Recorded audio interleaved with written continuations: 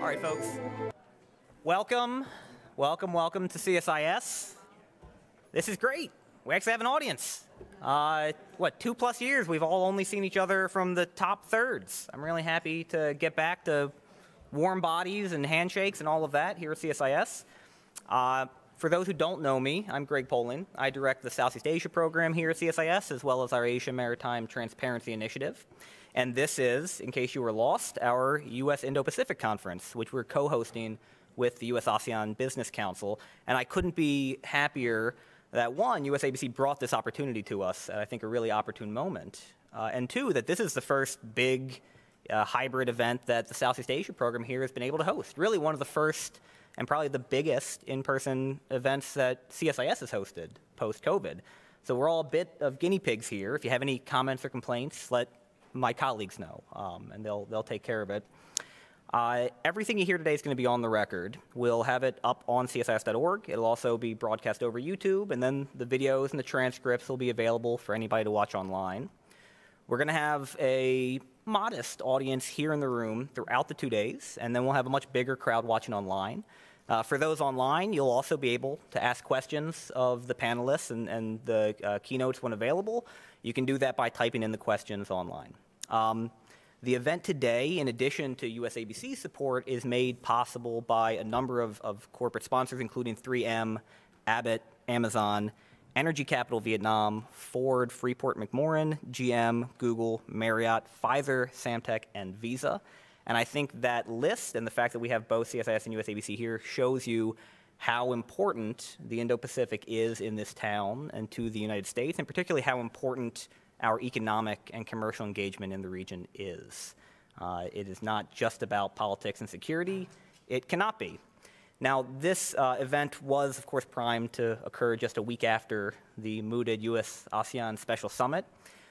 We now hope that that will happen sometime in the next month or two. In the meantime, I would encourage you, any ideas, any thoughts, any questions you had for that summit, go ahead and throw it to one of our panelists over the next 2 days.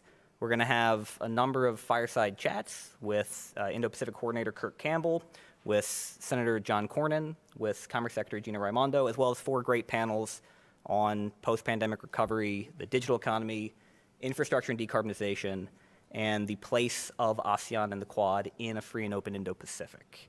And I think it's going to be a great discussion across all of them. Now, with that, let me cede my time. I want to call up my co-conspirator in organizing this conference, USABC President and former Ambassador to Vietnam, Ted Osius. Ted? Thank you. I'm very happy to be Greg's co-conspirator. I love it. Thanks, everybody, who's joining us in person. Really happy to see people in person. And thanks to those of you who are joining us online. I'm Ted Osius. I'm the President and CEO of the US-ASEAN Business Council. And just brief background, the Council was formed in 1984 to help US businesses grow in Southeast Asia and to promote opportunities for ASEAN in the United States. We are the only American organization recognized in the ASEAN Charter, and we serve as a bridge between the United States and the world's most dynamic region. We have 9 offices, including 7 in Asia, and today we represent 180 of the world's most dynamic companies, those companies that have ties to the region. Our members generate about $7 trillion in revenue and employ more than 14.5 million people. The Indo-Pacific, I don't have to tell this group, but the Indo-Pacific is the most consequential region for America's future, home to half of the world's humanity, 7 of the world's largest militaries, 9 of the world's 10 busiest seaports. The Indo-Pacific powers the global economy and outperforms the rest of the world's markets by several metrics.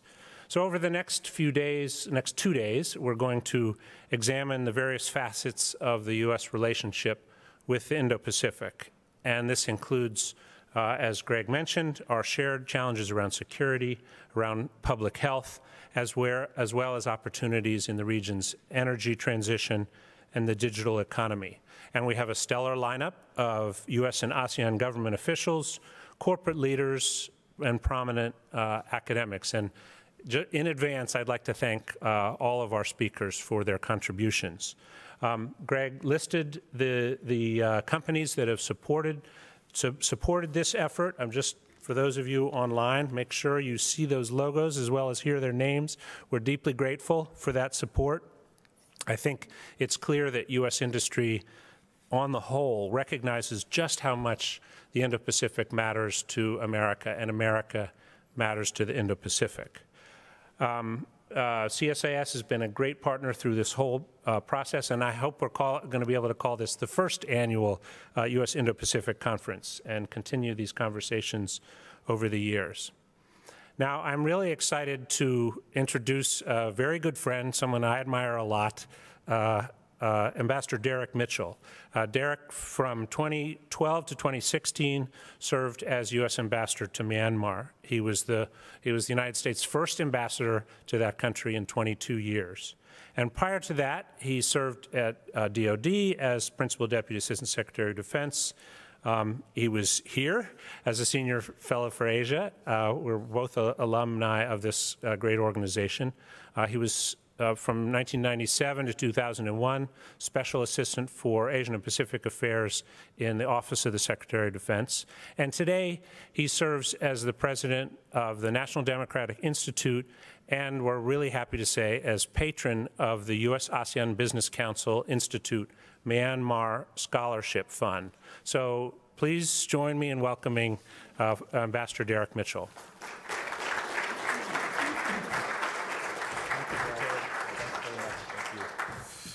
Well, good morning, everybody, or wherever you are. Good afternoon, good evening online. Thank you, Ted. As Ted said, we go back a little bit. He was ambassador in Vietnam when I was ambassador in Myanmar. Congratulations to the US-ASEAN Business Council for getting him as your president. Thank you as well to Greg Poling. Congratulations to everyone organizing this event. It is great to be back at CSIS, by the way. This is home. It's great to be back in person and talking Asia. And in particular, I am pleased to open this and talk about something, a country and a cause that is so close to my heart, which is Myanmar. The headlines these days have been all about Ukraine, of course. But it shouldn't be too difficult to see the connection between what is happening in Ukraine and what is going on in Myanmar.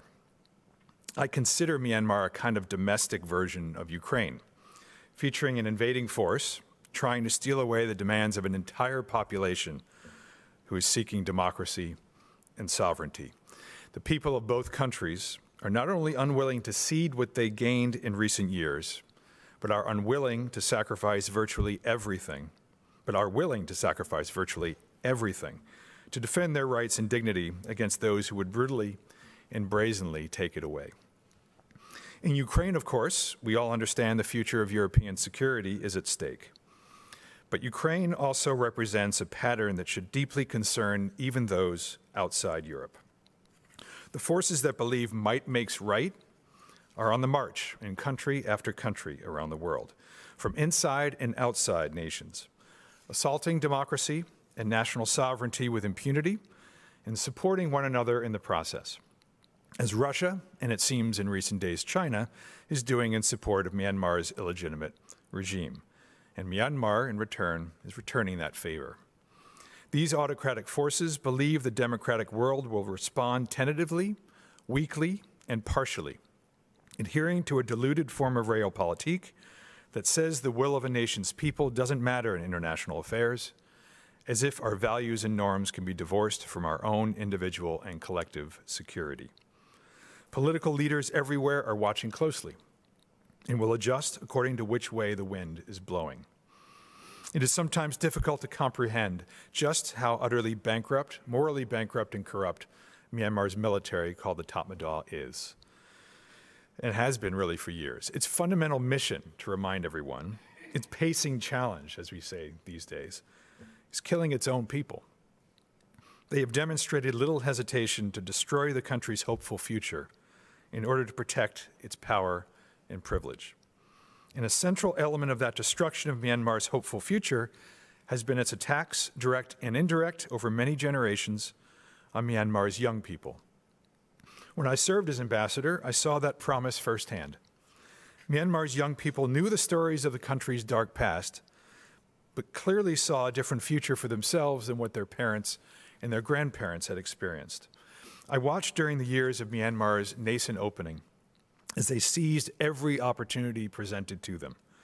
They worked hard, thought big, built businesses, became tech-savvy entrepreneurs, and eagerly connected to the outside world. And in the process, they proved themselves to be endlessly creative, energetic, smart, optimistic, and resourceful. Last year's military coup set that all back. It has devastated the country's educational system, and at the same time made it significantly more difficult for Myanmar students abroad, including in the United States, to receive the necessary financial support. As a result, many of these international students, the best and brightest of their country, face the possibility of having to abandon their studies and return home to an uncertain future at best. Anyone who cares about the future of the Indo-Pacific must care about Myanmar's future, situated as it is at the crossroads of South and East Asia. And anyone who cares about Myanmar's future must invest in its young people. That's why I was so keen to serve as a patron of the US-ASEAN Business Council Institute's new initiative to financially support Myanmar students currently studying here in the United States.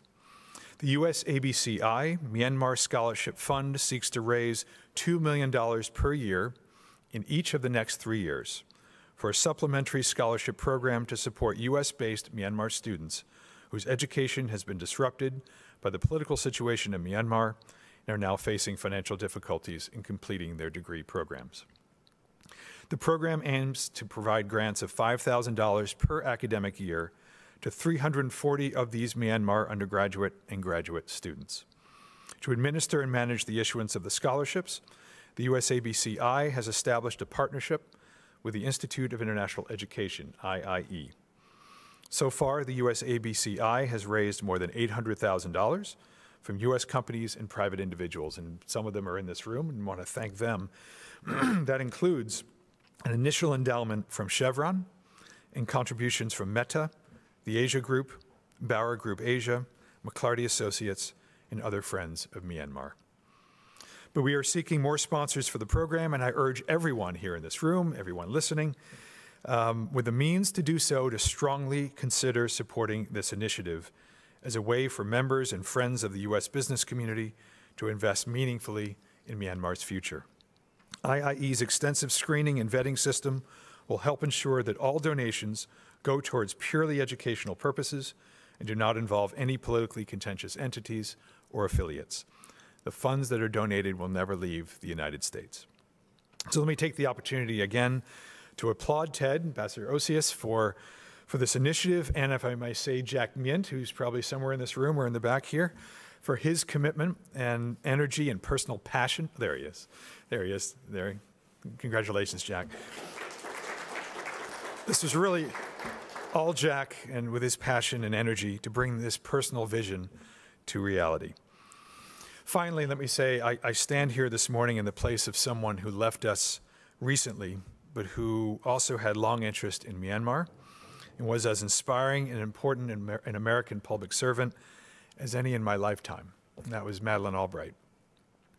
Madeleine had agreed to serve as co-chair of this initiative. Over the past decade, she and I had countless conversations about the situation in Myanmar. She was chair of the NDI board, which I am president.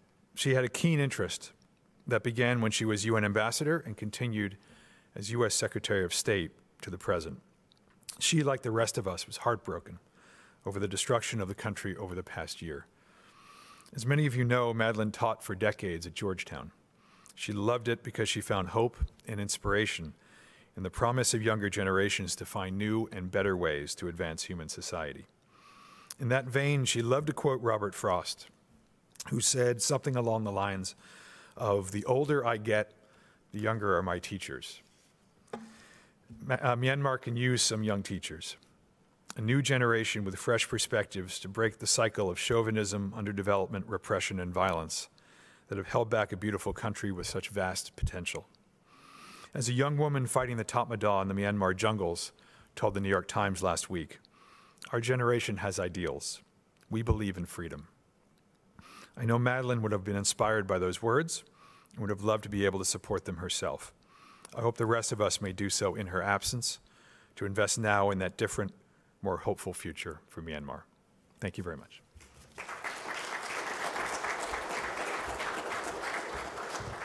And I believe Ted is supposed to come up and introduce Kurt. And I don't know if they're back there or they're waiting for Kurt or whether I need a tap dance in order to. So do I just, I'll leave the stage and let somebody else come up. Thank you.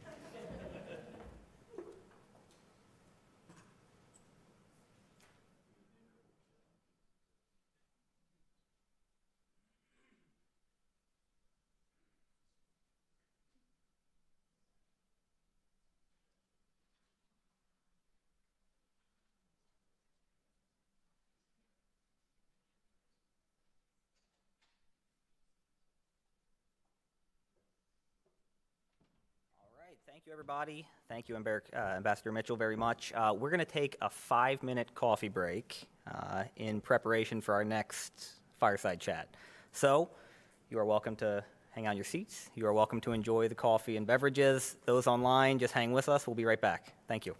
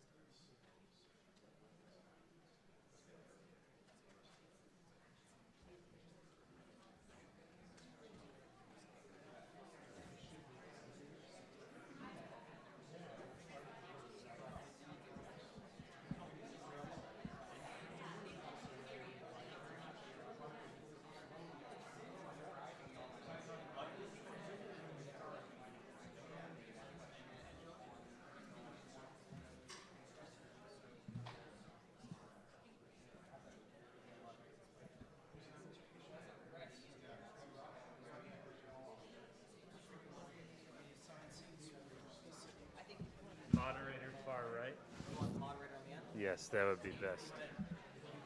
Yep. Yep. So let's go ahead and get started.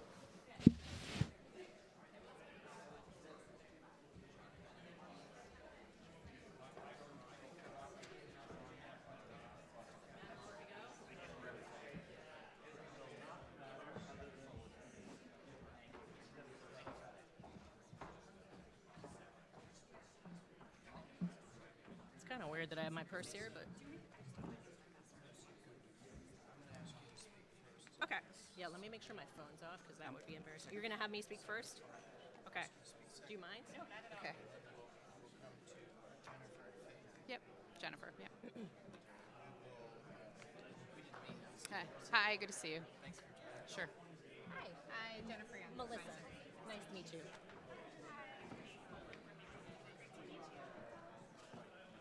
Hi, Jennifer. We're color Yes. coordinated. We met through Zoom. I realize yes, I have nice really to meet you. odd-colored Yes. socks on, but Good to I see guess you. it's too late for that. Hi, everyone. Too late for that. Thank you for joining us. I'm Steve Morrison. I'm a Senior Vice President here at CSIS, where I run our Global Health Policy Center. And I'm delighted to be here today with this remarkable panel, and a special thanks to Greg Poling and Ted Ochius for pulling this whole program together. Those of you who are joining online, you can submit questions, and please do, and we'll curate those and bring those forward in the course of the discussion. We don't have that much time, right? We're going to go to about 40 after the hour. So we're going to hear from our speakers in quick succession. This is a panel on the new normal. It's one that's looking at the questions of how do you reopen Southeast Asia? How do you reopen safely and continue to be prepared for the uncertain possibilities that lie ahead in terms of the pandemic? How do you reopen? What is this going to mean in economic terms and with respect to air traffic and tourism and return to growth in this period? So we have deliberately put together a very impressive panel. I'll quickly introduce the speakers in the order that we'll hear from them. Melissa Brown's with us. Welcome, Melissa, and thank you. She's the Deputy Assistant Secretary of State for Southeast Asia at the Department of State. We're joined by, from the Indonesian Embassy, the Deputy Chief of Mission, Ida Bagus Made Bimantara, otherwise known as Sade. Sade, welcome. Thank you for being with us. Jennifer Young, Senior Director and Lead on Policy and Public Affairs at Emerging Asia at Pfizer. Thank you so much, Jennifer. And Faith Colvin, Vice President, Global Public Policy and International Affairs at the Marriott International. So we have a terrific and very diverse group here today with us. Just a few quick remarks. You know, this is an upbeat panel. This is a positive panel. This is one that's optimistic while being cautious. And it kind of contrasts so sharply with what we're reading in the papers around Hong Kong, the tragedies there, the struggles within China, DPRK in terms of zero COVID. This is really a case where the pandemic response has been in many cases quite successful and others fallen short, but nonetheless, we're reaching a point where the changing nature of the pandemic, the arrival of antivirals, success on getting vaccination levels up, is leading to this search for what is the new normal. How do we define it? What does it mean? And of course, it does mean continuing to think about the continued threats. We know we have, as we are struggling with here, we have questions of the new variant, BA2, we have the waning immunity of those elderly and immunocompromised populations that remain very vulnerable. And so it's a complicated moment. It's the debate that's going on is not that different fundamentally from the debate we're having here in our own country, where, as you know, we're struggling to make sure we have the adequate budgets and policies in place to reopen safely. So with that, let me turn over to Melissa to kick things off, followed by Sade, Jennifer, and Faith. Over to you, Melissa. Great, thank you so much.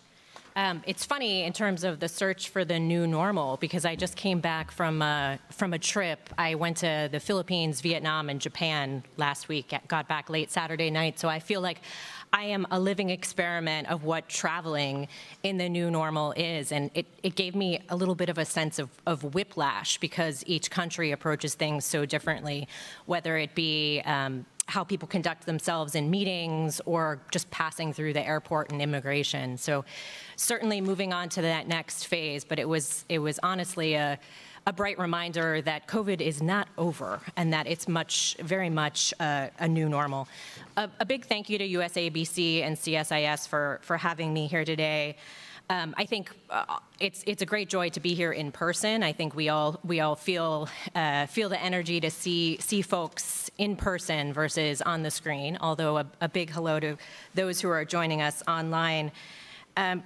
Just 2 years ago, the Indo-Pacific was absolutely in a very different situation. I think one thing that we've all been taught is that there is no such thing as a local health crisis. In fact, this ongoing regional and global health crisis and challenge, it demands cooperative regional and global solutions. So I thought I would talk a little bit about how the State Department, the Biden administration, and the whole of the US government is committed to addressing these challenges across the Indo-Pacific. So first, when we're talking about the Global Action Plan, we've learned over the past 2 years what we definitely need to do is get control over COVID-19 spread, whether it be the new variants or what got this all started. The desire to prioritize saving lives and protecting those at the highest risk with targeted vaccinations, with tests, with treatments.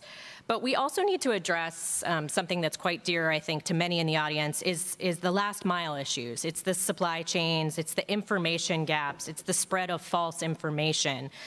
In order to get those shots in arms and improve access to testing and treatment. We also are going to have to build for the future by committing to build, sustain, and finance the global capacity that we now know is necessary for an emerging COVID-19, the new variants, and for future health crises, whatever they might be. So Secretary Blinken, he's noted before, this is not just a health crisis. This is also a humanitarian, a development, and a security crisis. And to quote him, health security is now national security. So just in February, Secretary Blinken joined together with 18 other nations and organizations, and they launched the COVID-19 Global Action Plan. And the goal there was to intensify international coordination to end the acute phase of the pandemic in 2022, and then also to address the challenges that are hindering progress towards meeting the global target of the 70% vaccination in all countries.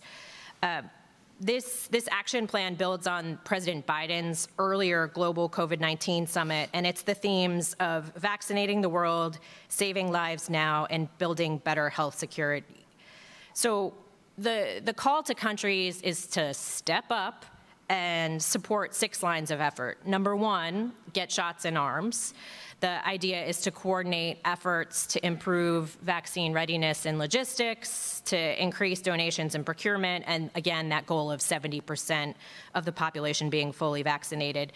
The second one is to bolster supply chain resilience, to ensure sufficient and steady supplies of critical products and material, something we saw was a real flaw early on in the pandemic.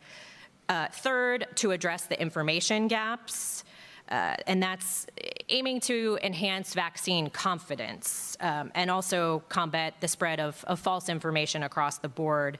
Number 4, support healthcare workers and also increasing the training and the numbers of healthcare workers. Number 5, ensure acute non-vaccine interventions. That's to better collaborate to provide other treatments, therapeutics, testing regimes, and oxygen. And then finally, number 6, strengthen the global security architecture. That's looking ahead to how we can join together to deal with future emergencies. One thing the U.S. government is really proud of is the efforts to help catalyze more vaccine donations. The U.S. continues to lead the way. I think sometimes that's not well known in the region, but the United States has donated over 503 million doses to more than 110 countries and economies. Looking at the East Asia and Pacific region, where I focus, we've donated more than 117 million vaccine doses to 14 countries and entities. The number keeps increasing. Frankly, sometimes we have more doses than countries are able to receive. Very proud of those efforts, and the goal there is to save lives in the short time. So let me just briefly give two further examples. The Philippines, we've donated more than 33 million doses there, but in addition to those doses, we've addressed the cold chain support side of the system, and that was focused on pediatric vaccine storage and movement. Our medical unit at the U.S. Embassy provided training on how to administer vaccines to children, and they did some interesting things like holding a vaccination clinic at the zoo with characters and balloons and candy-filled backpacks to try to convince kids that this was something that they were going to feel comfortable in seeking out. In the meantime, USAID in the Philippines is also working to support the planning and registration of future clinics, and also campaigning to address some of the school issues. We realize school is not quite fully open in the Philippines, so that's something we're working together shoulder to shoulder to try to achieve. And then DCM Sade will appreciate this. In Indonesia, we've worked really hard to train 6,300 health workers to work together. There's quite a number of mobile and temporary vaccine sites that we've had to stand up, and together we've been able to administer a number of doses, but from the United States, there's been more than 35 million contributed to Indonesia. But stepping back, what we want to do is we want to help people get vaccinated and save lives now in the short term. When we look to travel, we are working on advancing international travel and ensuring that people have the health and safety protocols in place to do so. Turning to APEC, there's the APEC Safe Passage Task Force, which is chaired by Thailand as the 2022 host. And this was established to coordinate resuming cross-border travel. So just last year, the United States joined with a number of other APEC economies to adhere to these international best practices so that air crews, for example, could continue to serve, so that supply chains and essential workers could continue to move across the region. The good news is the United States is hosting APEC in 2023, and this is one of these areas where we want to continue to move forward Thailand's priorities. And then those of you who know me well know I have to talk about ASEAN. Specifically, the United States has partnered with ASEAN to launch the US-ASEAN Health Futures Initiative. And the idea there is to look at where the US has a strategic advantage. And we've committed to provide up to $40 million in new efforts for joint research, to strengthen health system capacity, and to develop the next generation of health capital in leaders. This contributes to, when you do some complicated math, more than $3.5 billion that the United States has spent over the last 20 years across ASEAN on these health initiatives. But that's something we'll hopefully be able to celebrate soon with an ASEAN Health Ministers meeting coming up. Lastly, I'm just going to mention, back in February, you all saw Secretary Blinken was able to fully launch the Indo-Pacific strategy that the president had initiated, and it very clearly outlined our vision of where the region is headed. And it emphasized that we're aiming for a free and open, connected, prosperous, secure, and resilient region. And I think for this conversation today, it's that resiliency that's something that we really need to stress. Whenever there are transnational challenges, whether they be health, whether they be climate change, they've hindered our economic development, and they've demonstrated the need for friends, partners, allies to join together to address these challenges. So as the United States aims to build back better, we aim to work with, again, those friends, those partners, and those allies to address the current challenges and those that might come up next. Thank you. Thanks so much, Melissa. Sade, DCM, Embassy of Indonesia. You're just going to speak to us both about ASEAN and Indonesia. Yes, thank you, Stephen. And this is a great opportunity, I think, for me to be in an in-person meeting, finally, after a couple of years of only looking through the Zoom. And I think this is my first time sitting with a live audience, yeah. So congratulations for USABC and also CSIS for organizing this. And I have 5 minutes, right, to go through my talking points. They asked us to speak about efforts for post-pandemic recovery for Indonesia and also ASEAN.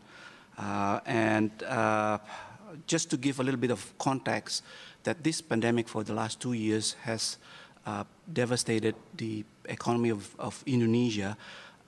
In the past decade, we have grown about 5 to 6%, but in 2020 and also 2021, we contracted our economy of more than 7%. So for example, our per capita GDP in the last 10 years or so grew from 19% of OECD average to 29% of OECD average. And our ASEAN GDP grew from 17% of ASEAN to now about 35% contribution. And in 2019, we grew about 5%, but in 2020 and 2021, contracted about 7-something%. So this fall added an additional of 10 million people into poverty in Indonesia. And the second thing is that the pandemic exposed a number of weaknesses in our health system, much like in ASEAN countries and all around the world, I'm sure, in R&D, in manufacturing, in supply chain, and in medicine and medical devices, and particularly in vaccine production. The third point is that the pandemic devastated our tourism sector. Bali and the Riau Island province contracted double-digit number, and this was the deepest contraction for any provinces in Indonesia because of their economic structure that relied on tourism. Now, we didn't let the crisis go to waste, yeah, in Indonesia. So we learned the hard way, and we took concrete steps for economic recovery, to strengthen our health system, and to recover our tourism sector, and also in parallel to contribute to ASEAN's efforts. Now on the economic recovery, for example, in the past 2 years, we rolled out about $100 billion in a number of programs and initiatives in health, social protections, priority programs for SMEs, and also labor-intensive initiatives in Indonesia. And on top of that, in 2020, the Indonesian government rolled out an aggressive and deep set of economic reforms, which we call the Omnibus Law, which consolidated 79 separate laws on economic matters into just one law. Now, this story has not been told and heard, I think, around the world enough. If we look at the depth and of the expand of this law, so to improve Indonesia's investment and business climate, This law, among others, simplify land procurement processes, business licensing processes, reformation of labor regulations and tax regulations, and also to enhance the attractiveness of a number of special economic zones in Indonesia. And the second thing that we did was to strengthen our health system, including in increasing our domestic capacity in R&D, in manufacturing, supply chain for medicine and medical devices, PPE and vaccine production. And we are, of course, collaborating with the US and also with the private sectors around the US and around the world as well to achieve that. And we collaborate internationally to build a more robust international health architecture, and also we participated in the global summit, global COVID summit that the US initiated. And recently also the WHO has designated Indonesia as one of the only 2 hubs to manufacture mRNA vaccines around the world. So we want to do our part to contribute to the region in manufacturing mRNA vaccines. For example, our companies can manufacture about 3 billion vaccines per year, 14 different types of vaccines, and we hope to be able to manufacture more vaccines in the years to come. And the third steps that we took is to recover our tourism sector. During the pandemic, for example, we gave direct financial assistance to those businesses and SMEs in distress. And I know that many, for example, in Bali and Riau provinces, they had to sell their assets. They had to go back to their kampong, and they have to sell their land and motorcycles even, and it was really devastating for them. So we rolled out a number of programs and to increase the capacity and prepare for the tourism in the new normal, and preparing the strategies to reopen border and tourism. And we are happy now to have our borders open, and visa on arrival for Americans as well, and for other 42 countries. So welcome to visit Bali and Indonesia anytime now. And perhaps the next conference can be in Bali, Stephen. And the fourth step that we took is to contribute regionally with the ASEAN efforts. We led the way for a collective response to 2019 coronavirus disease outbreak, and we set up the mechanism for it. The ASEAN Strategic Framework for Public Health Emergencies, for example, and also we set up a COVID-19 response fund together with the ASEAN countries and all of our partners, including the US as well. So just I think my 5 minutes is up. Just to recap, the crisis gave us this opportunity to transform ourselves, and we took concrete steps to improve Indonesia's investment and business climate for economic recovery, and to build the resiliency and the capacity of our health system, which we did, but it is a work in progress.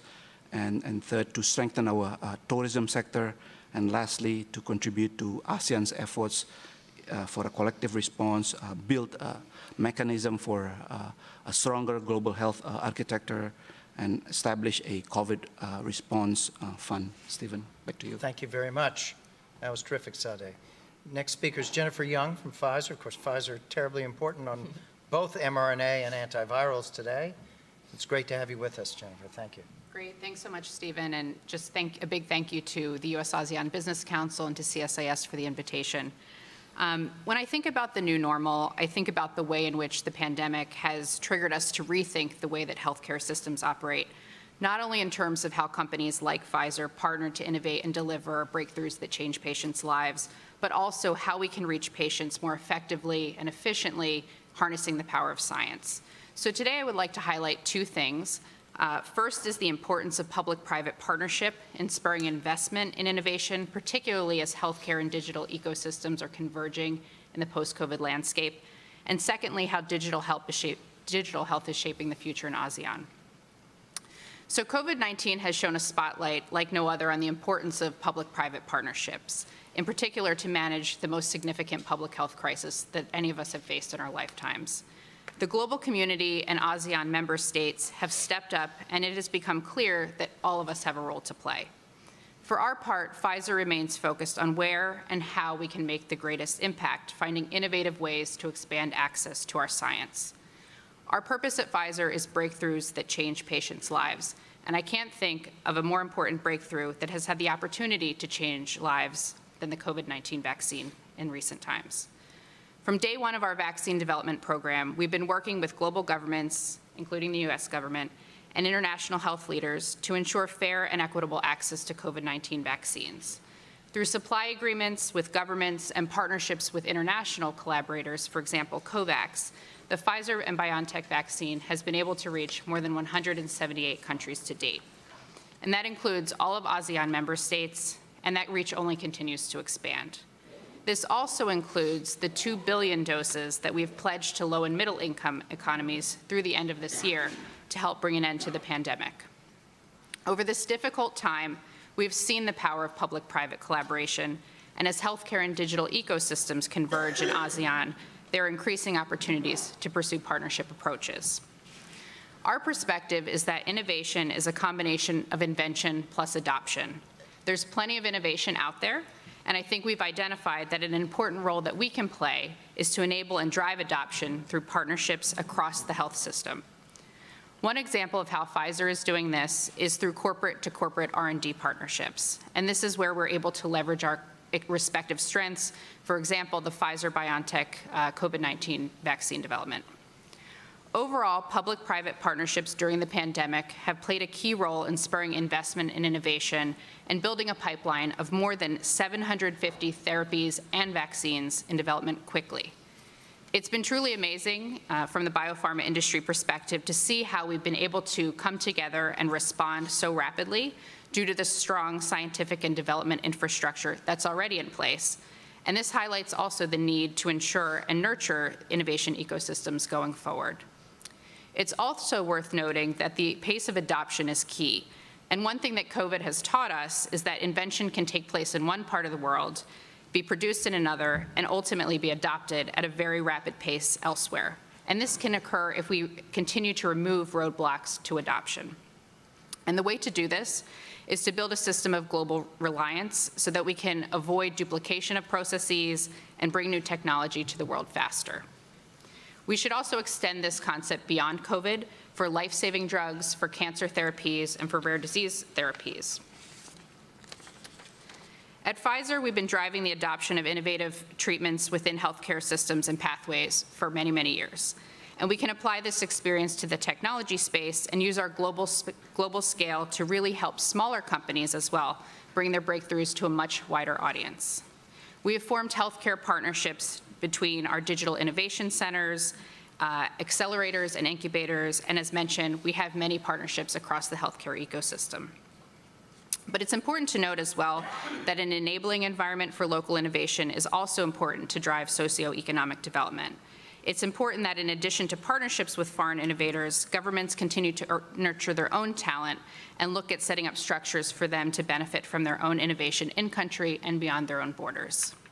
So lastly, I'll turn to how digital health is shaping the future in ASEAN. As a result of the pandemic, the whole healthcare system has been forced to seek new ways of operating, and we've all become much more familiar with how to operate in this new digital ecosystem.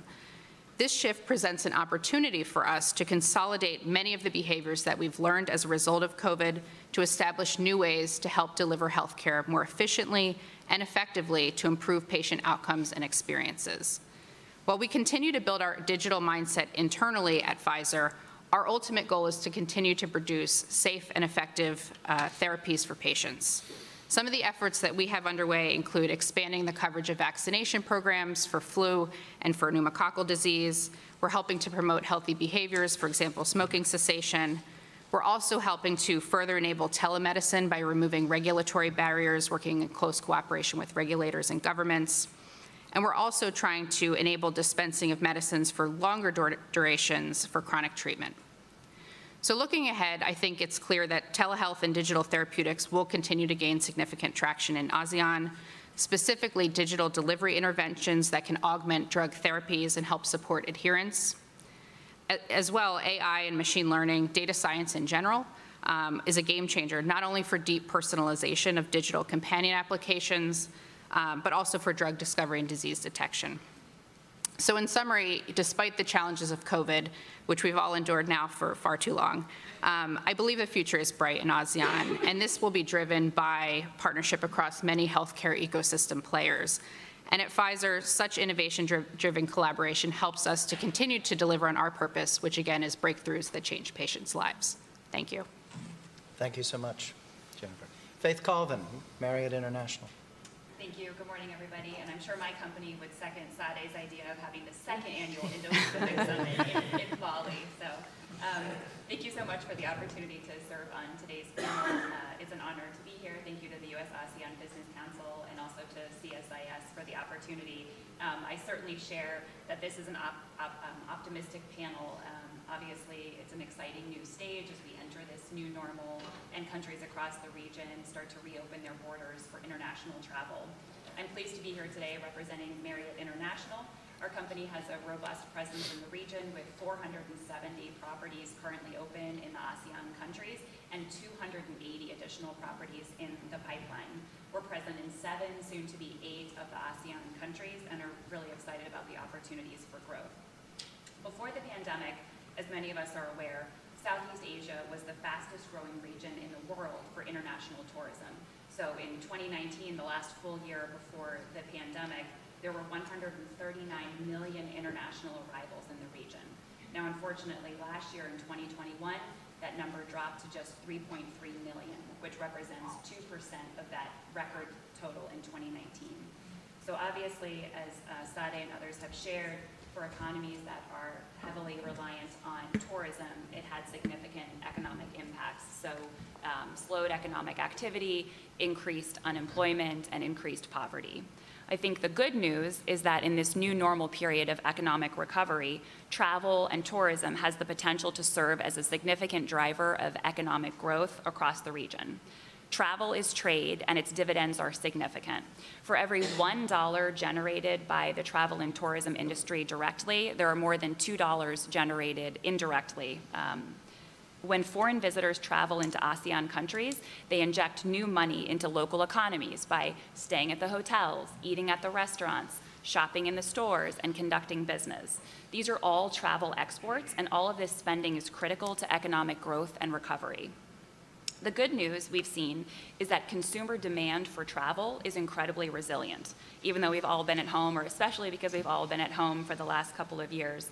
As vaccination rates continue to rise and restrictions ease, we've seen travel rebound quickly, often led first by leisure and domestic travel in many markets, with significant potential for growth as international and business travel continue to return.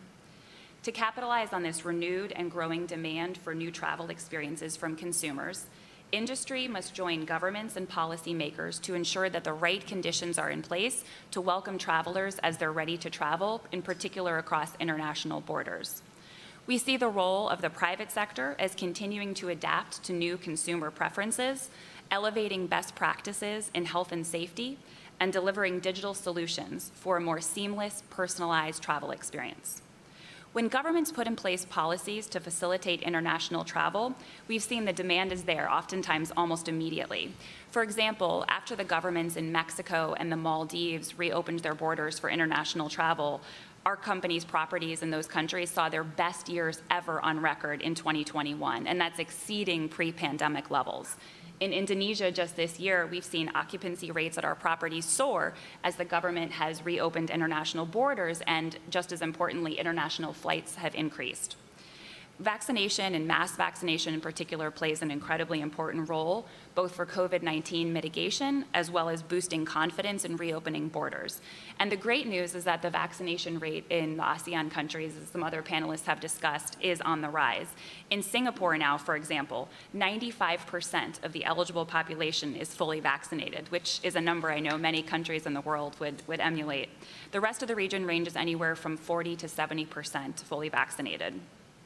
We see governments in the private sector, including the US-ASEAN Business Council and its members, of which Marriott is one, partnering together in the following ways to support travel and tourism in this new normal time period. Number one, boosting confidence in travel. And this is done by developing and implementing clear science-based protocols for screening, testing, hygiene, and quarantine. 2, digitizing the process to verify and authenticate health records and making sure that these technical solutions are interoperable, not just between countries, but also, of course, between across institutions within a single country. So making sure the Ministry of Foreign Affairs and the Ministry of Tourism, for example, can use and access the same digital documents. And then number 3 is continuing to harmonize protocols across the ASEAN countries. A lot of work has already been done in this respect, but continuing that process would go a long way towards the development of a true regional travel corridor. And this is important for 2 reasons. Number 1, we know from experience that a lot of international travelers in the ASEAN region tend to visit multiple countries and multiple destinations within a country, so it would help facilitate those visits. But then also to facilitate travel within the region by ASEAN citizens themselves. And this is important in part due to the changing composition of visitors to the region as a result of COVID. So before the pandemic, we know that China was the #1 source market for international tourists in the region, and we don't see Chinese travelers returning in large numbers in the near to medium term, in large part because of the 2-week quarantine requirement upon return to China. Japan, South Korea, Australia all continue to have relatively restrictive travel restrictions in place. So it'll be more and more important for ASEAN citizens to be able to travel freely within their own region. In conclusion, we've seen how countries and regions now compete for international tourists and travel and business just like companies do. And the ones that we think will win in this new normal time period will be those that put in place effective policies streamlining cross-border travel, leading to greater economic growth and recovery. Thank you so much. Look forward to the questions. Thank you. I want to pose a broad question for all of you to answer, but I also want to direct some specific questions to each of you. The broad question is that the pandemic has gone through major changes. We've got new tools with the arrival of antivirals. People are feeling more optimistic. But there's also 2 other things happening as a result of that. One is the risk that we're in a cycle of crisis followed by complacency. I mean, we've seen here in the United States, the supplemental, the international aid falls out. And there was a previous debacle on the omnibus bill. What does that signal? Does that signal exhaustion, that people are moving beyond, that the level of interest? We know on health security, pandemic response, crises, that there's a pattern. It's very difficult to sustain the political will and the dynamism of this response. And we're seeing that manifest in very dramatic ways, and it's raising lots of questions around the global vax program at USAID has run out of money, for instance. I mean, there's some real hardships created by this. The other thing that's happening that's more positive is that there's a real rethink going on across the world around what's the strategy. People are questioning 70% vaccination goal. Does that make sense? Should we shift to a vaccination level that the countries themselves set individually that focuses on the most vulnerable? Do we need to elevate the emphasis on test and treat, the manufacturing hubs? All of those things are now very important, along with putting a focus on vaccine disinformation, misinformation, hesitancy, refusal, a dimension that is profound in so many places, underestimated. So the question I want each of you to try and touch on is, how is your thinking taking account of this risk that people are going to walk away from their commitments, that we're going to, that the exhaustion, the longevity of this pandemic is leading people to want to exit engagement? How are you going to work against that? And the new strategies that were emerging. I'm sure, Sadi, you can tell us a bit about how Indonesia itself. On the specific questions, I want to ask Melissa to tell us a bit about this, update the status on the Quad and the Quad commitments, and if you could speak to that, you know, the 1 billion dose, and now we have excess capacity of, excess supply of vaccines. If you can tell us a bit about that. On Sade and Jennifer, it would be good for each of you to tell us a bit about what can we expect in terms of creation of manufacturing capacity in these hubs in the next 2-3 years. What are we expecting to see in terms of the new partnerships? Because there's enormous excitement and enormous interest, and both of you are actively engaged in that respect. And Faith, I wanted you to tell us a bit about the way in which the hotel industry has changed in this period, because obviously there's heightened focus on ventilation and improving ventilation. There's heightened focus on all sorts of other practices that will lure those customers back feeling more confident about the environment that they're entering. And if you could say a few words about that. So let me ask Melissa to kick things off with a response to the broad question, but then give us a bit of an update on the Quad. Thanks. I think in terms of the broad question, I noted briefly earlier, but frankly, from traveling around over the last couple of weeks, I'll say the United States seems like the country where we're tending towards moving on and kind of forgetting that there was a pandemic. While it feels absolutely in Southeast Asia as well as in Japan that the eye is very much still on the ball. So just that's my personal observation. I think specifically with ASEAN, one of the reasons we're investing in things like the US-ASEAN Health Futures Initiative is to create these institutions and frameworks so that we don't kind of move on from the pandemic and put it behind us and move on to the next hot new crisis. Instead, it's that longer term investment in training of people and identifying longer term resources and creating those sort of partnerships. One of the things that this administration we've made very clear is also we would like to reinvest in multilateralism and again, as I mentioned earlier, joining with those friends, with those partners, with those allies to see what could be done. So the Quad is a great example.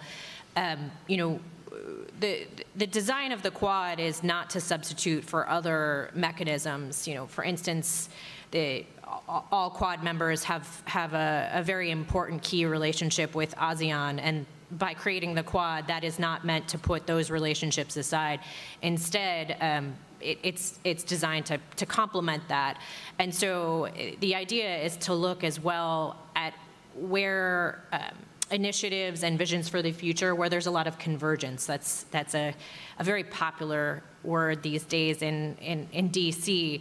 But the thinking there is we often have more in common with others than we have in terms of difference. So what we're trying to achieve with the Quad, it plays off what we as individual countries are doing when it comes to vaccines and to the donations, whether they be through COVAX or done so bilaterally, whether it be done with public-private partnerships. So the Quad thinking is in addition to donating vaccines, it's creating the new mechanism, I think, in particular with the role of India and their ability to play to their strength. And so that's the thinking when it comes to what we can achieve. We recently had our ministerial in Australia. Hopefully, in the coming months, we'll be able to have a Quad summit at the leaders level and continue to move that forward. But that's something that all four countries are working on day in and day out to make those billion doses a reality. Melissa, there's one question from the audience around COVAX. Yeah. And the question I think is really about, okay, the donations of the Pfizer mRNA goes through COVAX. How is the delivery achieved, and is the identity of the donor known in the course of that? Are we getting sufficient credit for the diplomacy and the vaccine diplomacy? Yeah, it's really an excellent question. I think this one was tricky because, as many of you know, in the last administration, we were not participating in COVAX, and that was a very early decision by President Biden to make sure that we were present and really investing a lot. I think the public diplomacy and putting those American flags on the deliveries was a little bit late in coming, but it was something we did recognize. Throughout, we're very clear that the United States provides vaccine donations with no strings attached. That's absolutely non-negotiable.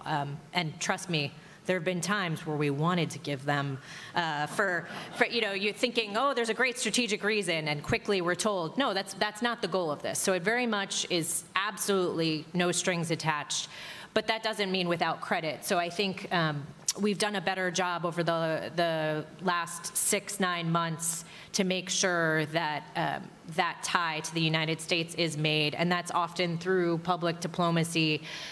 This question also addresses, are the populations aware that they're coming from the United States? I'll tell you where it's most clear. It's where it's Vietnam. And that's where within the government we joke sometimes about you don't want to have the actual outcome being a visit. Some really important person went to the country. Oh, look at that outcome. On the other hand, when the vice president made her trip out to the region, I can tell you in particular with Vietnam, one of the reasons that linkage to the United States, to Pfizer, was made was because of the star power that the vice president does have.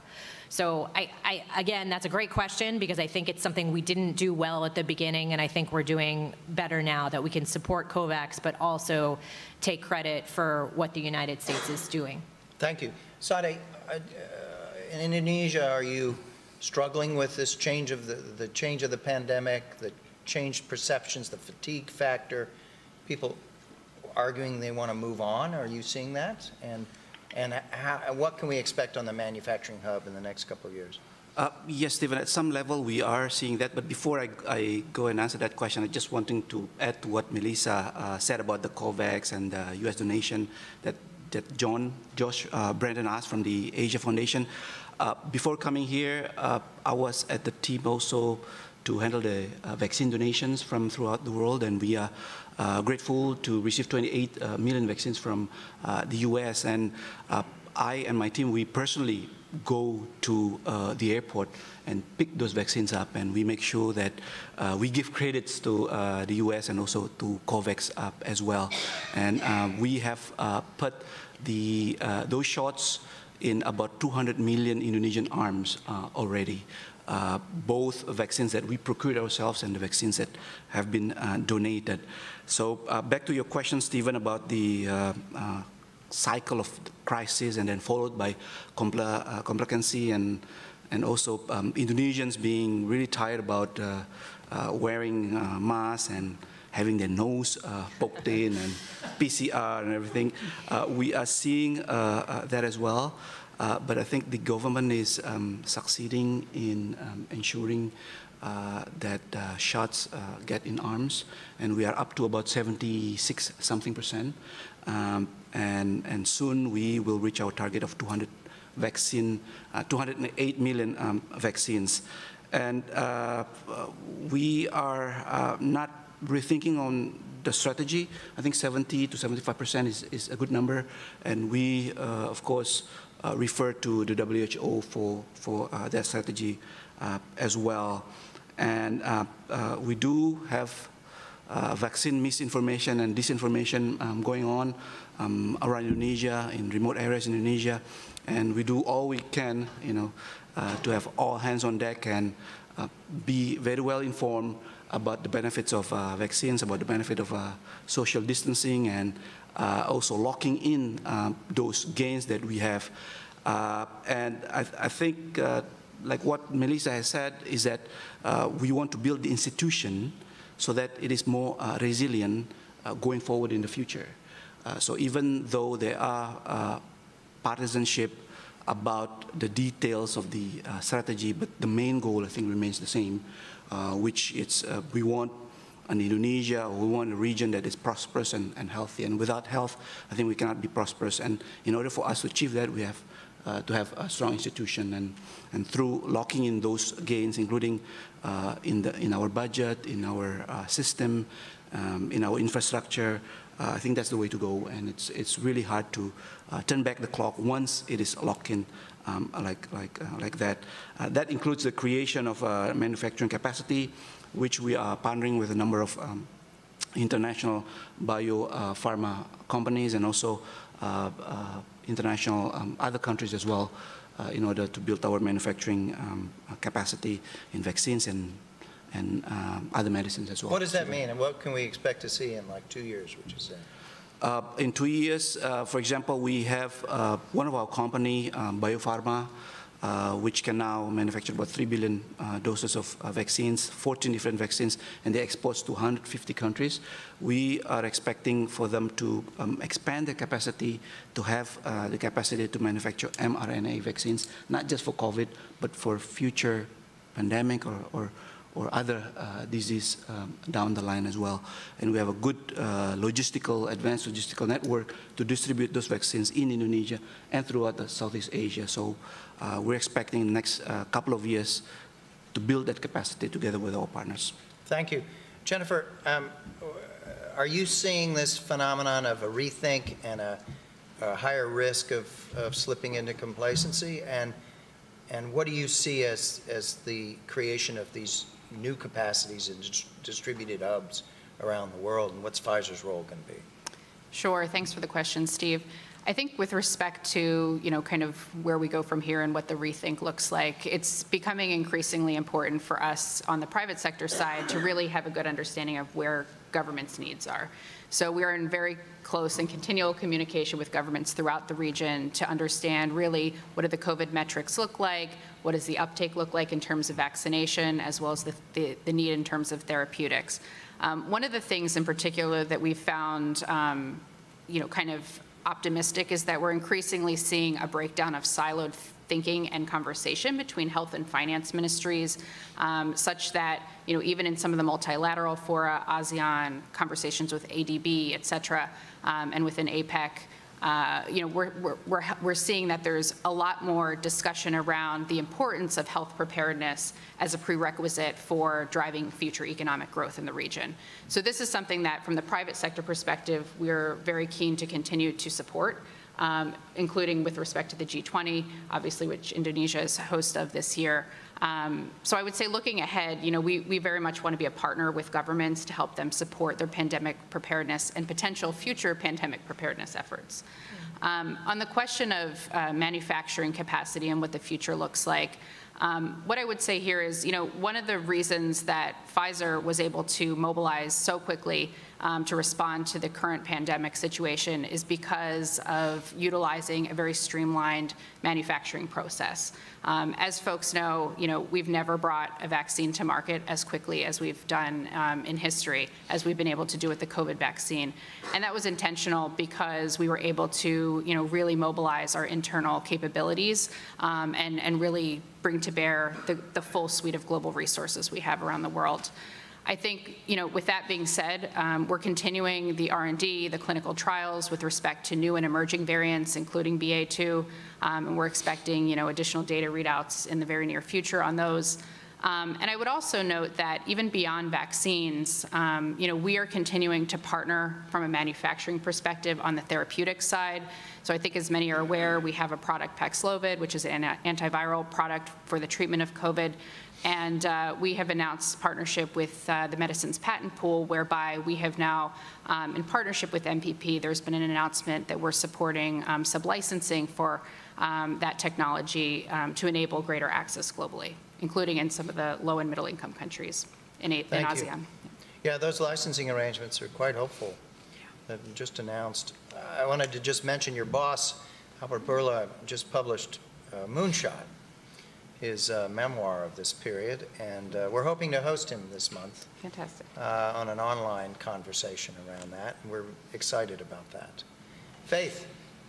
Well, I think on the first question, as far as sort of how, if we're all becoming too complacent, and sort of now that we've largely gotten through this crisis, I mean, I think for whatever the next crisis is around the corner, the industry has long had the perspective, like other panelists have said, that private sector, governments, institutions, international organizations should continue to come together to put in place the kinds of protocols and standards that would allow us to respond to a future pandemic, a natural disaster, a man-made crisis, whatever it is, as far as these challenges we have to our economies and to the industry. So I think that would be the response on the first question. As far as how the industry has changed in the last couple of years, we've seen traveler preferences change. Like I'd said earlier, demand for travel remains quite high and quite resilient, but the new flexibilities, for example, in work arrangements allow for different kinds of trips. So there's this new category called bleisure travel, so business and leisure combined that's emerged. People are tending to take longer trips. They're not tied to the office necessarily for that Monday through Friday 9 to 5 work week. And so being responsive to that, I think there's also a piece, again, the private sector working with governments and educational institutions on reskilling and upskilling the workforce, so making sure that those who are coming into the industry now are able to, they have the skills and they have the technical capabilities to be able to deliver sort of the latest as far as health and safety practices and the things that the consumers are requesting. Thank you. Thank you all. We're at the end of our time. I apologize. We could continue, I think, fruitfully for quite a bit longer. So please join me in thanking our 4 esteemed guests here.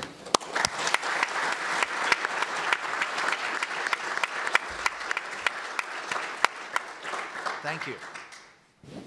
Thanks, Stephen. Sure. Thank you.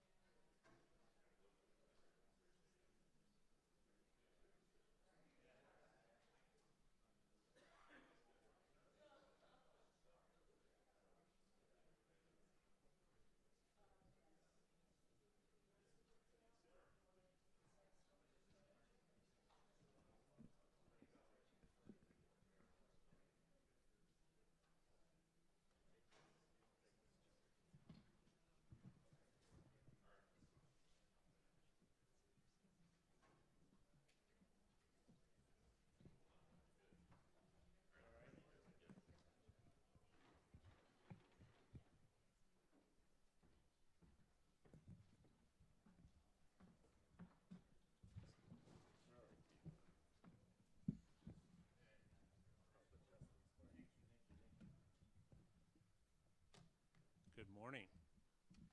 Morning again. It's a real pleasure to have a chance to have a conversation with Dr. Kurt Campbell. Dr. Campbell has had many titles.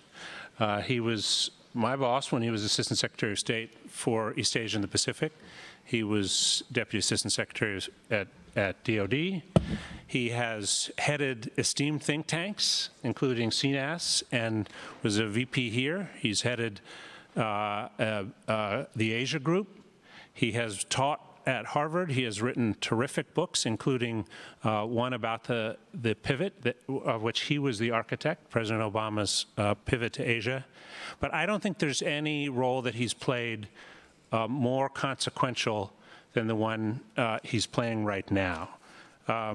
Dr. Campbell is Deputy Assistant Secretary to the President and Coordinator for Indo-Pacific Affairs at the National Security Council, a position he was appointed to on day one of the Biden administration. So it gives me great pleasure to have this chance to talk with you, Kurt. Great, Ted. Ted, thank you very much. I don't know if this microphone is on. Is it?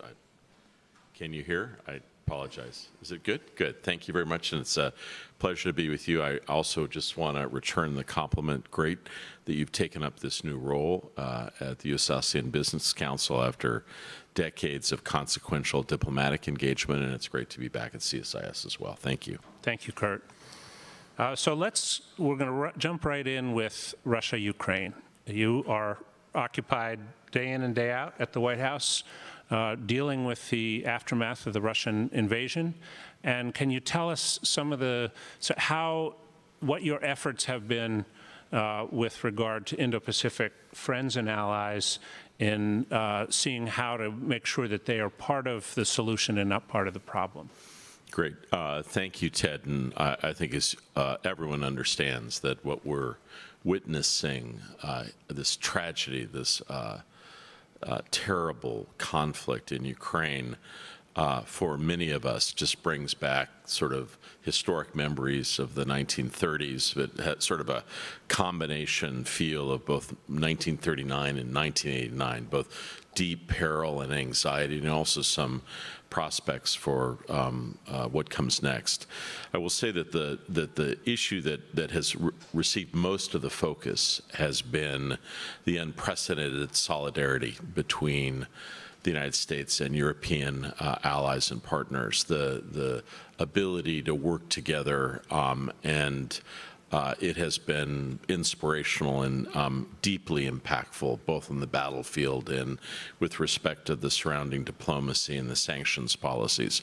But I think what sometimes, Ted, gets a little lost in the overarching picture is that what we've also seen is unprecedented Asian and Indo-Pacific engagement and solidarity on some of the challenges that we're facing in Ukraine. And I think it's important to pause a moment and reflect on what we've seen. Much of it not coordinated, but basically inspired by countries acting either independently or together. So in the aftermath of the tragedy, we've seen a number of things take place among key partners in the Indo-Pacific. The first has been steps to support some of the energy challenges presented in Western Europe. So complex natural gas swaps between key partners in Northeast Asia to provide support in this immediate challenging period of late winter in Western Europe, and that has been impactful. Secondly, almost all our key partners and allies have joined with G7-related sanctions, both financial, some institutional and individual. That has been deeply impactful. We've also seen Japan, Australia, and others follow through on specifics associated with Swiss sanctions and other specifics related to the banking community. Other countries have stepped up dramatically. I see my good friend Paul here, the ambassador. Australia has not just stepped up with respect to sanctions relief, but has sent support for the Ukrainians. Prime Minister Morrison had a great quote last week: "We're not just sending our prayers, but we're sending ammo." A tremendous response throughout the region. Even countries, Ted, in Southeast Asia like Singapore, obviously with the Prime Minister visiting last week, have joined in this overarching effort. And I think a deep recognition that this challenge is not just the challenge for Europe, but a challenge for the Indo-Pacific. So you'd ask yourself, why is this? Why are we seeing this degree of, I think I would call it common purpose? The first is that it's just undeniable. There is an ubiquitous quality to what the Ukrainians represent, a tremendous sense of hope. It's deeply inspirational. That inspiration not only affects us in the West, in the United States, and other parts of Western Europe, it's deeply impactful across Asia. We see it in almost every social media venue. We see it impacting social commentary across Asia, a deep sense of common, concern about the travails of the Ukrainian people, the determination to support wherever possible.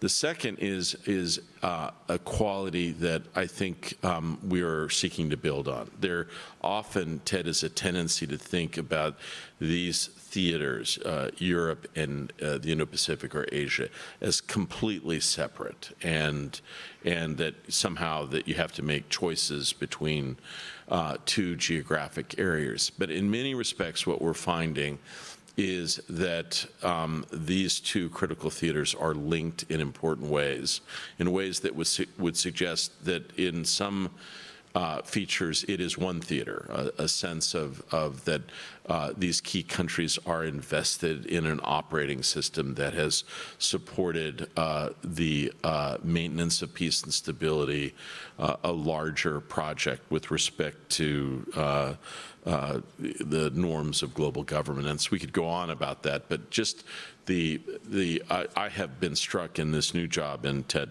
I obviously do a lot of diplomacy with partners and allies across the Indo-Pacific and China. I also engage deeply with countries in the Indo-Pacific, in Europe, who want to learn more and are focused on the Indo-Pacific. And having done this for years, I see more sense of common purpose and joint efforts than I've ever seen before. And I think that's powerful and important and a critical feature of global governments.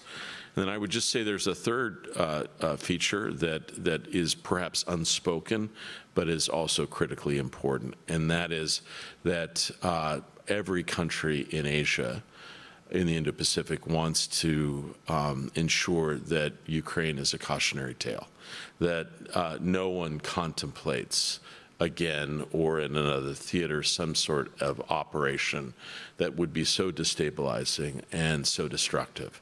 And I think that message has come through loud and clear.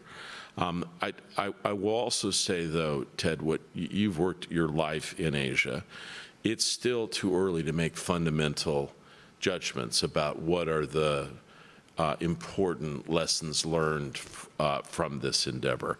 The one that I'm most focused on, if I can be quite direct, is that the United States has in the past, made clear its determination to focus on the Indo-Pacific or the Asia-Pacific, only to be detoured or to focused elsewhere on other pressing challenges. When President Biden began his meeting last week with Prime Minister Lee, the first thing he said is that we understand that the dominant arena for engagement for the United States in the 21st century will be the Indo-Pacific, and we are determined to not veer from that course. For now, that requires us to be deeply engaged both in Europe and in the Indo-Pacific, at the same time finding these linkages between these two theories, but recognize that we must not turn our attention away from the critical technological, trade, security, political, diplomatic field that presents itself to us in the Indo-Pacific. Thank you. So what I hear you saying, Kurt, is the implementation of the Indo-Pacific strategy that you have put out to the world goes ahead, and that it won't be deterred. We will be engaging in the intersection of these two theaters, but the movement will continue. Part of the Indo-Pacific strategy refers to an empowered and unified ASEAN. What is it that the United States can do to help facilitate that goal? Yeah, thanks, Ted. Well, obviously, I think, as many of you know, the idea of a strategy is to have component pieces that work in a kind of harmony together. So a lot of investment and focus on the United States. We're deeply engaged right now in the CHIPS Act and other elements of domestic investment in technology, trying to focus more on creating spheres of bipartisanship where we agree on common purpose. I'm grateful, Ted, one of the things that you have done is reached out to the Hill to make clear that this is an area of common purpose for all Americans. I think working with allies and partners individually, working with them together is critical. New venues like the Quad are important, but foundationally, from our perspective, what is critical is a strong, vital, innovative, committed approach to ASEAN, and that's what we're seeking.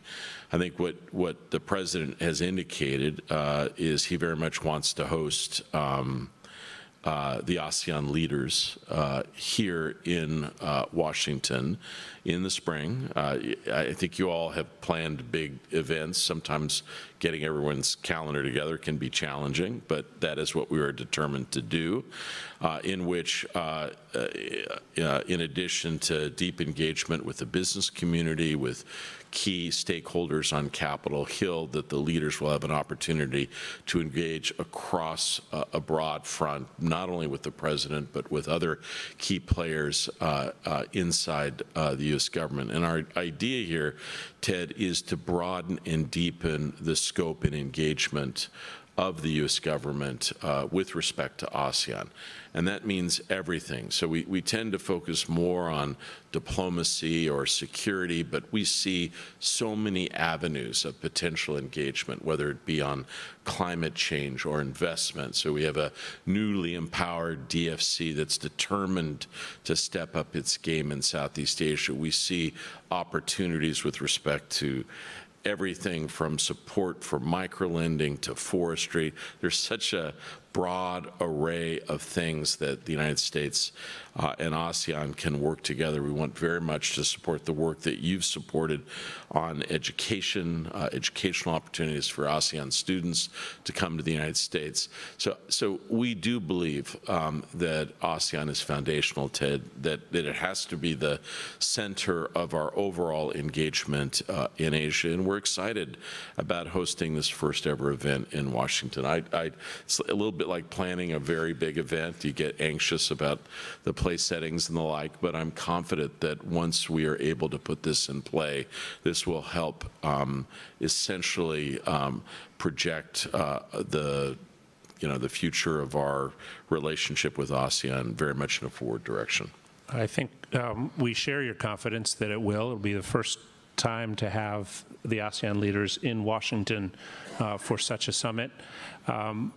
Maybe I could, we have Ambassador Bianchi here, but maybe I could ask, since that is part of this process, what is the strategic significance of the Indo-Pacific Economic Framework?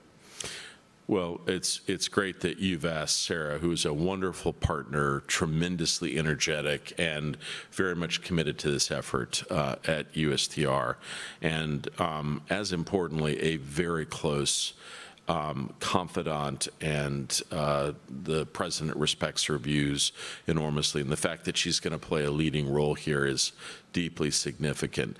Look, Ted, I don't think it is a secret to anyone in this audience that trade and economic issues are contentious. They are debated and divisive between our two parties. That is undeniable. But it is also undeniable that it is essential for the United States to put together an optimistic, engaged, focused effort that sends a message that we're committed to the region and that we want to work on common approaches, common standards to create mutual prosperity, and to do it in a way that's politically viable, not only for the countries involved, but for us. And that is not an easy path. I don't think I'm saying anything that's, I find myself often in situations where you walk into a room and you're not exactly sure, who's going to support, who's going to have a different perspective.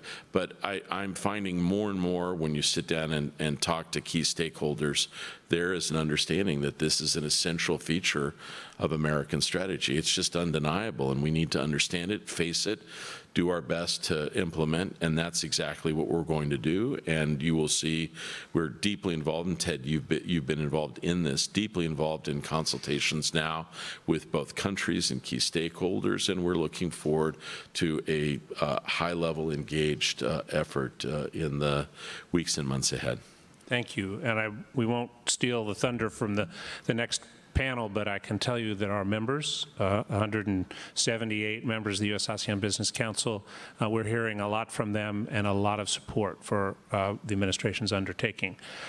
Well, you mentioned the Quad earlier, and I want to come back to that, the Quad and AUKUS and ASEAN. The Venn diagrams don't exactly connect, so when you look at these pieces of the regional architecture, how do you reconcile them? Well, look, Ted, I think the key is intersecting, overlapping. We're going to find missions in which some groups of countries are primarily focused on technology or on climate change, and other groupings that will be more focused on security or trade. I think the idea is to have a web of these interactions that are in many respects reinforcing more generally. So the Quad is an unofficial gathering. It is, we think it's of critical importance. We're built habits of cooperation across key countries, key maritime democracies. We believe that engagement with India in particular is central and critical for the 21st century. We are very supportive of that, and we have doubled down on engaging closely with Indian partners going forward. But it is also the case that AUKUS has a very specific security component associated with that, and it bridges a key partner in Europe, in Great Britain, with our longstanding partner in Australia on a specific security set of engagements. But even that trilateral forum, Ted, we believe will have opportunities for participation in other technologies and military engagements with key countries that seek to join. So I think what we're primarily interested in are not closed architectures, but those that encourage participation, that are about promoting common purposes and approaches to what we believe will be a complex security and political arena in the Indo-Pacific. Last question from me, and then I want to make sure that folks from this audience have a chance, and we've got a microphone right over there. But one of the pieces of that architecture is the G20, chaired by Indonesia this year. It's an important opportunity to get the world going and to pursue economic recovery. But how do we square the circle? Because the G20 includes Russia. Look, Ted, it's an important question to raise at this juncture. All I can tell you is, and no fundamental decisions have been made, but I think you have heard the outrage across the international community at what we are witnessing in Ukraine. So it's difficult, frankly, to imagine an environment where President Putin is invited in for a civilized discussion about how to promote development and work on climate change. I'll leave that to the future, but I would say that the urgencies and the tragedy of what we are facing now in Ukraine are real and undeniable, and there will be international consequences. Yeah. Thank you. Let's start with John Brandon's question. What do you think would be the biggest deliverable the U.S. could give ASEAN to strengthen the relationship? What is the biggest deliverable ASEAN could give the United States? I think that the United States, and I'm hopeful we will work closely with the DFC and other vehicles, I think we need to support both continuing efforts to ensure that the region has safe and effective vaccines, particularly in this period, although we, think that, I'm not sure where we are in our journey here in the United States, but it's clear in the world, and particularly in key places like Southeast Asia, more work needs to be done. The Quad has played a role in trying to provide vaccines through an ambitious agenda that we've laid out over the course of the last year, and we want to continue with that. I also believe that financing and technology partnerships on issues like climate change will be essential. And I also believe that educational opportunities are critical. So I'm not sure that I can settle on any one thing. I think, in fact, the key to an effective engagement between the United States and ASEAN is that it is multifaceted and has many strands. And in fact, that is the key that we seek when the leaders come to Washington, is not any one deliverable, but a series of substantial efforts that, again, broadens and deepens the partnership and the relationship between the United States and these critical countries in ASEAN. And I think the greatest gift that they could give us is to come to the summit. So if we schedule it, that we're able to host everyone, and with a tremendous sense of gratitude and hope. Thank you. I think a word of congratulations is in order. The visit by Prime Minister Lee, when you issued the joint statement and the two leaders held their press event, it was deeply substantive. For those of us who, policy wonks who follow these things, it was so impressive, the array of issues on which we're cooperating. If you wouldn't mind me just making a point on this, Ted, if you look at the series of engagements that we've had over the course of the last year, beginning with the first visit of the Japanese leader, the Korean summit, we are hosting now in Washington the Korean transition team that's here. Everything that we've tried to do in the Quad. I think what we are seeing is across the region a desire not simply to do general words in a polite document, but really consequential commitments to deal with challenges that people are facing, to try to uphold norms that we all now, I think, recognize are significant, to be ambitious about areas of mutual cooperation, and to try to sustain and build what we have labored for decades. And I'm proud of that, and I'm also proud of the fact that organizations like yours have gotten in and really committed to building and deepening a relationship. I will just say for a moment, we now hold a monthly engagement with ASEAN ambassadors, something that in the past was occasional engagement, but now deep, high-level engagements with key players in the U.S. government. And it's been Ted and his organization that have been right behind us, finding opportunities to fall in behind, to support initiatives, to ensure that these engagements are not simply words, but are real and following through on commitments made. And we will be calling on Ted and ASEAN and CSIS, frankly, as we head into the period of making sure that the Leaders Summit here in Washington is a success. Well, it's a privilege to be able to help. We are deeply invested in your success. We know the time pressures on you are great, Dr. Campbell.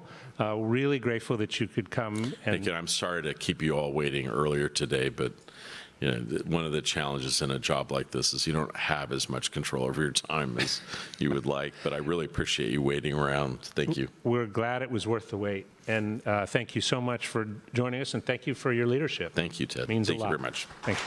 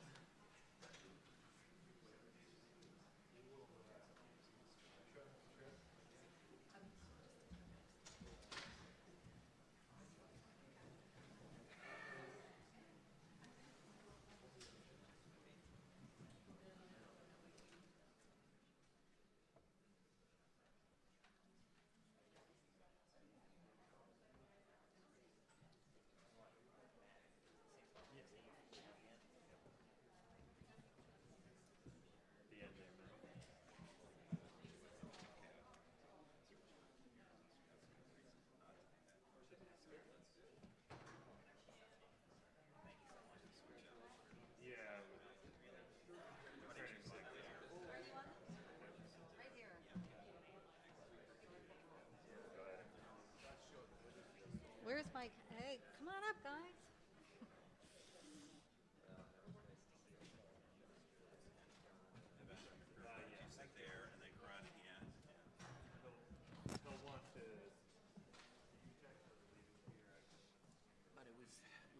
It was good. It was good. He has been here since, well, he did New York in 2019.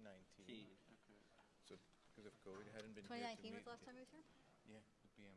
And it was the UN General Assembly. Washington was 2017. And he normally comes in the first year of an administration, but because of COVID, so we had to sort of hold off. That's good. Okay. If that's working, can folks hear me online? I know you can hear me in the room, but I just want to make sure that the mic is working online. Okay. All right. Okay, well, welcome back. I'm Matthew Goodman. I am Senior Vice President here at CSIS, and I run the economics program, and delighted to be hosting this panel on economics and business in the Indo-Pacific. As is the want of the economics world, we're always the last panel of the day. But in this case, you're going to get your money's worth. This is going to be a terrific panel for 3 reasons. One, because as Kurt Campbell said, everyone in this room knows, and everyone online watching knows, that economics and trade are critical to U.S. engagement in the Indo-Pacific, and to it's top of mind for all of our partners in the region. And so it's an increasingly important subject for all of us. Secondly, the digital economy, which is what we're going to focus on in particular here, is obviously hugely important. We're using the digital economy now through this platform. It's a critically important role in economic growth, in recovery from the pandemic, and there have been a lot of changes over the last couple of years that I think we're going to talk about and explore here. What there isn't is a universally or an internationally agreed set of rules and norms for the digital economy. There are bits and pieces of rules, but there's no agreed international rules. I sometimes call this the sort of the missing 5th pillar of the global governance system after the 3 Bretton Woods pillars and the sort of energy and climate arrangements that started in the 70s. We're now faced with a big gap in the digital economy in rules and norms. And then finally, the reason this is going to be a terrific panel is we've got just a first-class group of panelists. Really, this is about the best I've ever had the privilege of moderating, and also the first time in 2 years plus that I've been able to be up on stage. So I'm delighted to be here. And so without further ado, I'm going to just quickly go down the line and introduce, literally kind of by title, because I think most of these, well, all of these folks are well known to this audience. So immediately to my left, your right, is Ambassador Sarah Bianchi, who is Deputy U.S. Trade Representative, responsible for Asia and a number of sectoral functional issues as well. Delighted to have you with us, Ambassador Bianchi.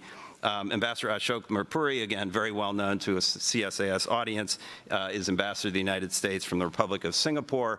He's been here for a decade now, which is sort of in the want of Singaporean ambassadors, and we're delighted that you're not quite the dean yet, are you? Not yet. Okay, a little bit longer. That won't be long. And then finally, last but not least, is Ambassador Karan Bhatia, who is Vice President for Government Affairs and Public Policy at a small company called Google.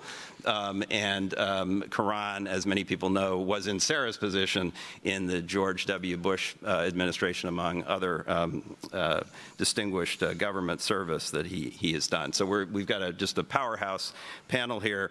And I'm going to really just do kind of 2 things here in the end. We're going to sort of try and compress because there's not a lot of time. So the first round, I just want to, before we get into the digital issues, I just want to talk, since we're the economics group, a little bit about the economic effects of the pandemic and how we're coming out of that. So I want to actually start with Ambassador Mirpuri, because you're representing a country on the ground in the region. How has COVID-19 affected Singapore's economy and maybe more broadly the Southeast Asian region? How has your government responded, and what lessons have you sort of learned from this experience in terms of economic policy? Well, thank you, Matt, and thank you for inviting me back for an in-person thing. I don't have to unmute myself. I'm just here all the time, which is very good to have people, fresh faces looking at you. I think that, you know, like every country in the world that was impacted by the pandemic, Southeast Asian countries, including Singapore, went through a very difficult phase.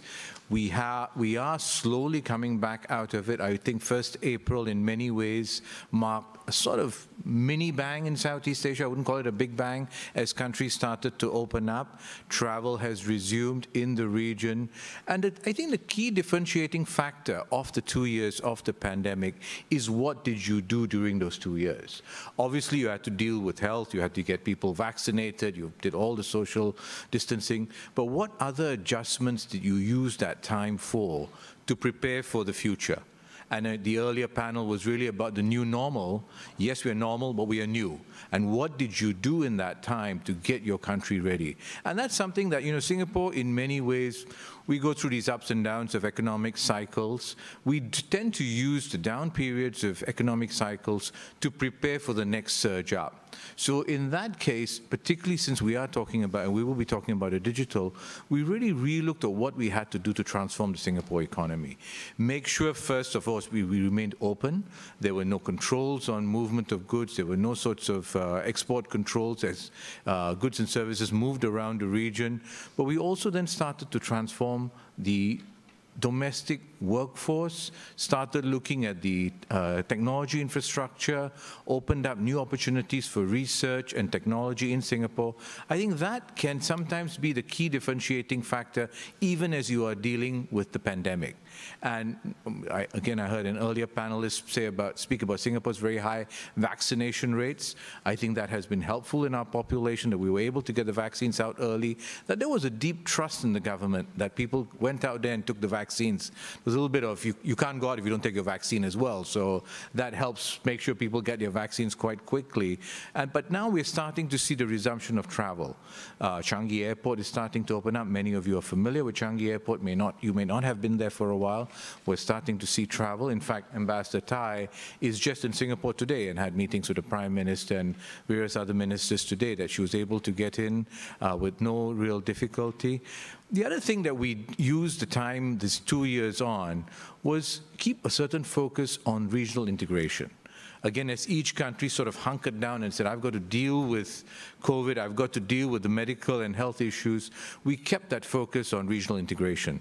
So RCEP got launched, the Regional Comprehensive Economic Partnership, CPP, TPP carried on. So many of these things really have to carry on in parallel as you work the health issues. How do you then come out? And I think the region is well placed now to sort of have a fairly good 2022. Of course, the situation in Ukraine has complicated issues around supply chains and some of the energy issues, and that may slow down some of the recovery. But I think the region is ready to go, and I think that's where we're starting to see some of the excitement. Later this year, again in the region, we will be hosting the G20. Indonesia will host the G20. Thailand will host APEC. Cambodia will host the EAS. That external engagement with the region will continue. So I think overall it was a very difficult 2 years, as now countries are starting to come out, as they've started to focus on what needs to be the next sort of 3 to 5 year program. That's what we're focusing on. Excellent. Okay, well, you covered a lot of important ground, and I've got about 15 things I'd like to follow up with you on, but we don't have time. So I'm going to ask Ambassador Bianchi. From your perspective at USTR, obviously the biggest effect of the pandemic maybe is to the disruption it's caused to trade and to supply chains. Can you talk a little bit about that, and particularly how that affects your work in the Indo-Pacific over this past period, and what is the U.S. doing about this? Absolutely. I think it's, as the ambassador said, and is very clear, supply chain disruptions were a really big problem, continue to be a challenge. Obviously, the Ukraine situation is complicating that even more. We've been very focused in this administration on supply chain challenges really from the get-go, when the president issued an early executive order on supply chain resiliency. That came back with a number of focuses on whether it was semiconductor manufacturing, large capacity batteries, critical minerals, pharmaceuticals, all of these critical issues, and really led us to a number of recommendations, some of which increasing public investment in R&D, modern standards. Kurt talked a lot about the Development Finance Corporation. We're really trying to do a lot of work there. At USTR, we have launched our own supply chain task force at the request of the president. And that really looks at a number of things that we could do to strengthen supply chains going forward, so we don't have this kind of disruption in the future. So for example, things around trade facilitation, e-commerce, e-contracting, all of those kinds of things that can really help smooth the way. We have begun to talk to our partners that we have FTAs with to see if there are things we can do for facilitation, trade facilitation there. Things like the Trade and Technology Council that we've launched, that's a bit more focused on the Europe side, but all of these things are really designed to strengthen the capacity for the future. I would also just highlight, and Dr. Campbell highlighted a few of these points around some of the legislation that the administration has fought for, whether it's the Bipartisan Infrastructure Act, again, resources for semiconductor, all of these things. The CHIPS Act, I think, would help. And so I think we're really trying to take lessons learned from the pandemic and strengthen our approach for the future. Okay, great. Well, again, lots to talk about there, and we've certainly at CSAS, Bill Reinsch and I and others have done a lot of work on supply chains, and very interested in following up on some of that if we have time. But let me bring Karan into the conversation. Actually, before I do that, let me just say to people online, if you have questions, feel free to use the, I guess, the question function that's on the screen in front of you, and we'll be able to hopefully get to some of those questions afterwards. So Karan, just as a business matter, it's obviously been a big impact on your business. You have a big footprint in the Indo-Pacific region. Can you just talk about how that's, how the COVID experience, and maybe a little bit of Ukraine as well, how this has disrupted and changed your business itself before we get into sort of the digital governance questions that I know are interesting. Thanks, Matt. And again, thank to you and CSIS for putting this on and inviting me. Look, I mean, the last couple of years have been clearly a period of substantial turbulence in the global economy. First, wrought by COVID, and then more recently, obviously, Ukraine. There is uncertainty in the global economy and all of that. So there are plenty of challenges to talk about out there. The supply chain issues that Sarah referenced as well. But what I will say is, if you step back and sort of look at where the economy was, and particularly sort of the internet economy a few years ago, and where we see it today and where we see it going forward, including, and maybe even particularly in the Southeast Asia region, there's a reason for tremendous optimism. I mean, we have seen happen in the last few years sort of a degree of development of integration of people coming online and utilizing online tools in a short period of time that would have taken many, many more years in the absence of the pandemic. So while it has been an incredible human tragedy, it has also, I think, sort of provided a bit of jet fuel to the digitalization of the economy. The numbers that we do a study each year with Temasek and Bain, and for those of you who are interested out there, you can check it out at economysea.withgoogle.com, or just Google. Just Google it. But in a nutshell, I mean, some of the data is just stunning. We've got 40 million new internet users in Southeast Asia last year alone. Internet penetration has now gone up to 75%. So a lot of positive development. I will say that with that comes a set of opportunities and responsibilities for companies out there. So just very quickly, how have we approached it as a company? I think really is three things. First of all, tools. We need more and better tools to help support these economies, and particularly the small businesses as they grow, which is one of the reasons we've doubled down in the availability of our tools for small businesses, both in Southeast Asia and in the United States. And every bit of evidence we have is that those businesses that are connected do far better than those that are not. They are able to withstand shocks like the pandemic, and they're able to grow. They are 4 times as likely to export, for instance, if you are a digitally connected small business. So point one is getting them tools. Point two is training. It's a huge focus for us because if people are not trained, they are not going to be able to take advantage of it. Our own programs have trained 50 million people in Southeast Asia or in APAC as a whole, excuse me, since 2015. More to be done there in partnership with governments, but I think that's great. And then the last is just infrastructure. There's been a lot of investment there. There's more that remains to be done. A lot of investment by private sector companies like ours, but also by the governments as well. Okay, great. I think your points about, well, I want to follow up specifically on SMEs in a second, but just to say something about the training, which is so important and something that I think American companies bring to this region and to the world that is often underestimated or not known about, and I think it's a critical part of our offering as well. So I'm glad to hear you're doing that.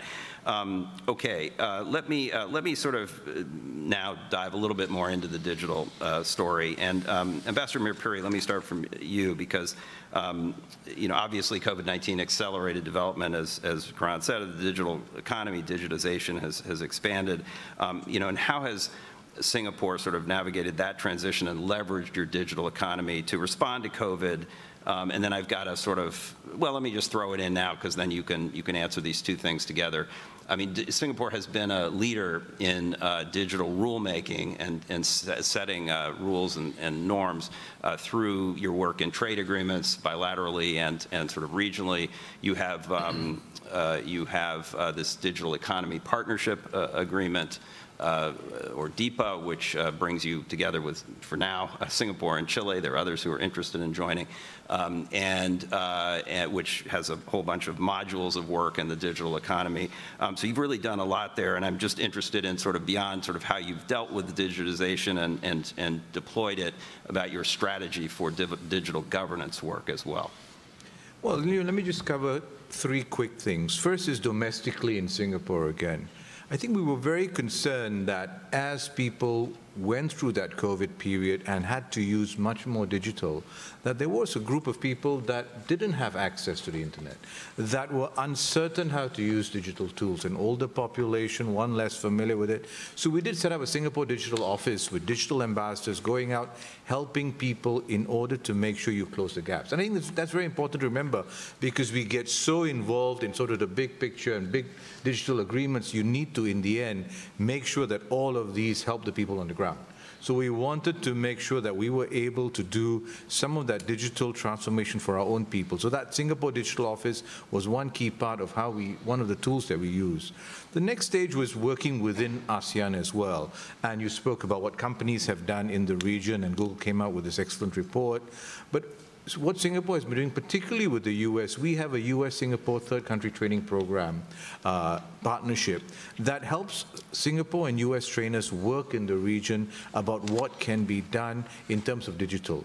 The key platform for that is the ASEAN Smart Cities Network, again using digital to connect people in the region to make sure, and although this was launched before COVID, we made sure that during COVID this smart city network can continue, so that you are going into second and third tier cities around the region, giving training to officials, not just businesses, to make sure they understand how to deal with the new digital world. The third one, and this is the most important, probably the most exciting part of what we've been doing with a number of partners, is digital agreements.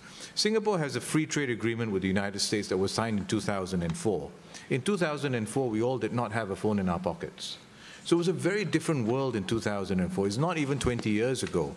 So we needed to complement these FTAs that we have, and Singapore has a whole range of FTAs with digital agreements.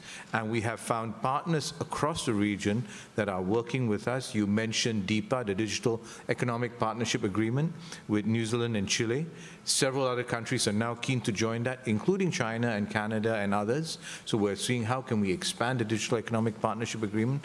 We have done bilateral digital agreements. One of our most comprehensive is with Australia.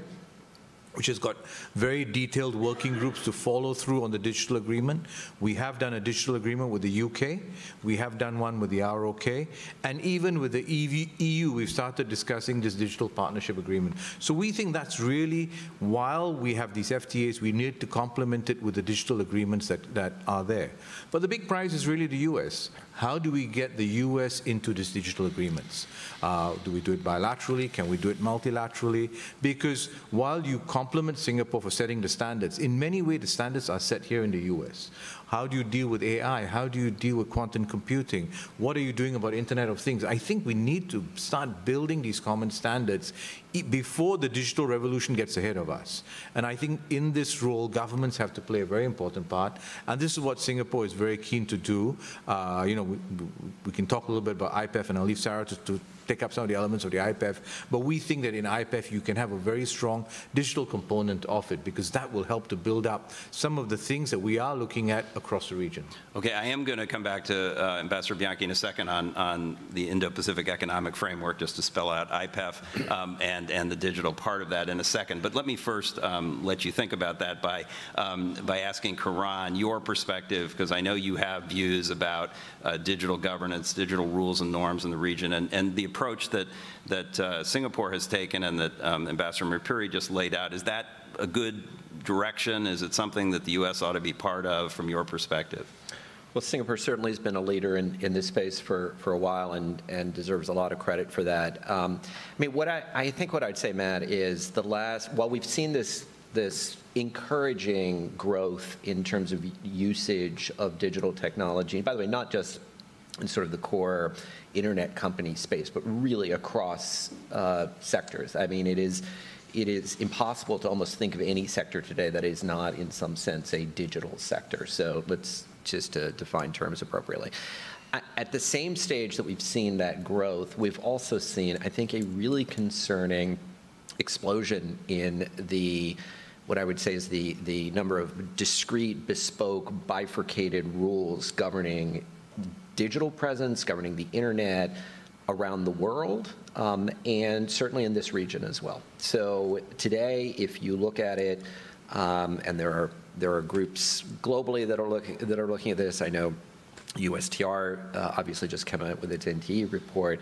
There's been a substantial growth in the number of what are effectively trade barriers in this space. And even where they're not trade barriers, it becomes incredibly difficult to scale and capture effectively the benefits of that internet connectivity when you've got so many different regimes coming forward. And so, look, I think there has to be greater alignment around this within the region and cross-regionally between the United States and APAC.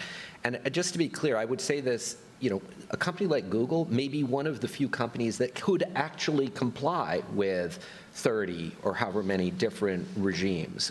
We have the resources to be able to build the compliance capabilities and restructure products. It is really for the smaller, mid-size, you know, businesses for whom this becomes effectively, you know, sort of a barrier to entry into the marketplace altogether. So, you know, we think of this digital space as being, okay, that's the next generation, but we still have the WTO rules, the existing rules to rely on. No. I mean, the reality is the way business happens today is if we don't reach a new set of agreements around these, because of the way that these sectors function, effectively we have lost that set of norms and rules and disciplines that sort of enable us to operate. So we are, as you can imagine, big fans of IPEF, of anything. We would love even more ambition, but anything that is going to allow us to agree rules of the road that are going to enable business to continue to be conducted in a 21st century manner, we're supportive of. Okay, terrific. And you've, again, anticipated a question about the SME angle on this, which I just will say now. I agree that that's sort of critical part of this rulemaking story is enabling smaller companies, because big ones like you can figure it out, but it's smaller ones that are going to have the most need for these sort of aligned and clear rules. But Ambassador Bianchi, on that basis, based on what you heard from Ambassador Murpuri and Karan and your work in this area, can you just lay out briefly the Biden administration's approach to the digital economy to digital rulemaking and governance, particularly in the Indo-Pacific. You know, is the U.S. going to be mainly focused on the IPEF, the Indo-Pacific Economic Framework component? Are you doing other things? Are you going to join DEPA? So give us a sense of your strategy. Great. Well, thank you. And I agree with a lot of what has been said here about the needs and how difficult it is to have sort of a patchwork throughout the region and the world on these issues, and how companies like Google are able to work through that, but that many others aren't. And so I think our real focus in the Biden administration is to really focus on this through the Indo-Pacific Economic Framework.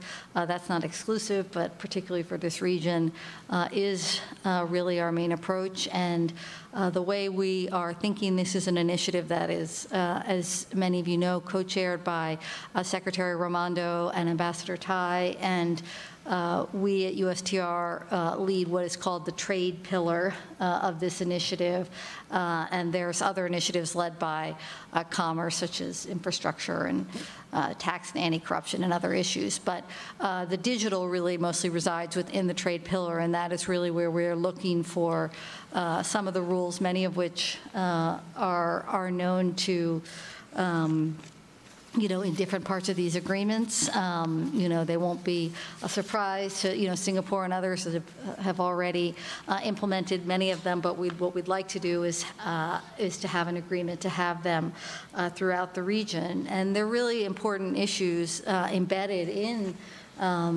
these, in our trade pillar, whether it's consumer trust in the digital economy, access to information, facilitation of the use of digital technologies, such as, again, strengthening provisions, electronic signatures, contracts and commerce, promoting a resilient and secure digital infrastructure.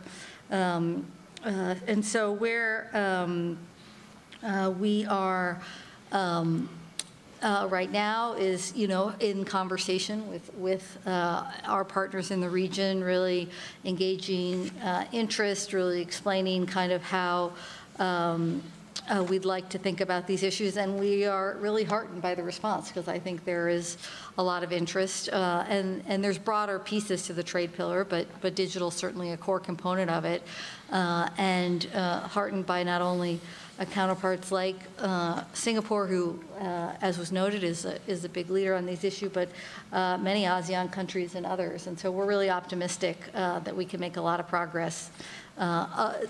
Obviously, timing and other things, there's a lot going on in the world right now, but this is something that we are really focused on. It's a major presidential initiative, and really looking forward to getting it off the ground. Great. Well, let me just follow up, if I could, with Sure. you about the point about interest from the region, and maybe Ambassador Mapiri can also weigh in with a regional perspective. But, you know, I think the U.S. is likely, or has traditionally in these digital undertakings, has sort of understandably sought, you know, high standards and disciplines on things like data flows and data localization, Yep. or against data localization requirements. That's a, you know, reasonable ask, or a fairly high ask of some countries in the region. Are you hearing back that the countries are willing to sort of sign on to those commitments? Are they asking for something? It's been pretty clear that the administration is not. I know that Ambassador Tai sort of answered this question a little bit differently than I think most had understood it, but I think we understood that there is not going to be an offer of greater access to the U.S. market as part of IPEF, which is the traditional thing, that's sort of the offer that the U.S. makes to other countries to incentivize them to participate in these things. Right. Are we offering other incentives? How do you sort of answer that Sure. question? No, a lot of great questions embedded in that. I think, first of all, we've gotten a lot of enthusiasm. I think just a lot of interest in having the United States just engaging in the region in this way and so the response has been very, receptive just for that alone. I think on the digital issues, there are a lot of countries that, like Singapore, there's some that already do all of these things. There's others where it's more of a challenge. I think the way we're thinking about it now is we want to get this thing launched and see where we can get. There are a number of different pillars that countries can join and still be part of the Indo-Pacific Economic Framework, even if they feel they can't do the trade pillar. So that may end up being the case in some. We do want to offer additional incentives, again, working, whether it's technical assistance, working with Development Finance Corporation, others, to try to provide. But those are conversations that we will get in as we get underway. And right now, what we're looking for is to have a big, inclusive launch and figure out where all these negotiations lead. And you're not ready to say when that launch is likely to be. I know there's a question online about that as well. Everyone's interested in when that's so we are trying to land it as soon as we can. The developments in the world have made all of these issues challenging, and so I would just say weeks, not months. Okay. And just one more question about that, the negotiating format as well. Once you launch, is there going to be a sort of separate streams of work in the 4 pillars, and within your pillar, which has a lot of sub-issues in it, is there going to be one kind of negotiation or several different conversations with different partners? We're sorting a lot of that out. So first of all, certainly a country can join one of the 4 pillars and not have to join the others. So that for sure is clear.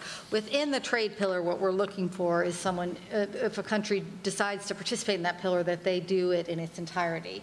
And so we will have negotiations sort of based on that premise. Okay. Ambassador Murpuri, how do you think the region and Singapore itself thinks about the offer and offer and request element of the digital agreement? Is this stuff that the countries in the region want in the digital economy in the IPEF as laid out so far in IPEF? Do they expect something in return?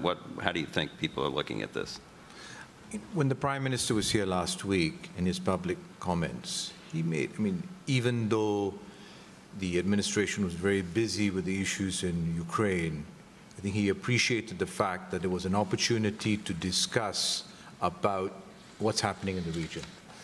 And then as you look back, and as the PM and we looked back at what the administration has run through the Indo-Pacific strategy through 2021 into early 2022, I think they've put in place many of the elements. Sometimes, of course, you get delayed because of other global factors, but I think you appreciate everything this administration have done. You spoke earlier about my decade-long service over here, which means this is the 3rd administration I'm dealing with. And administrations come in and they start onto a learning curve. This one has learned very quickly. They have got things in place very quickly. So there is interest and excitement. The PM spoke about 2 things that I think the region is looking for over the next few months. One is to get the ASEAN Summit with the President here in Washington, D.C., which Dr. Campbell spoke about earlier, as soon as that can go. And the other thing is IPEF. How important it is, because it relates to everything that we have consistently been saying, that the region wants the U.S. to engage economically with Southeast Asia. That is really what the key is. And each administration that I've worked at, Singapore has worked with these successive administrations, has really been what's the economic engagement with the region and what institutions can you develop. And I think I credit the USTR and Commerce for being quite creative about the structure of IPEF, because there's sufficient flexibility across the pillars, and countries can see where they can come in.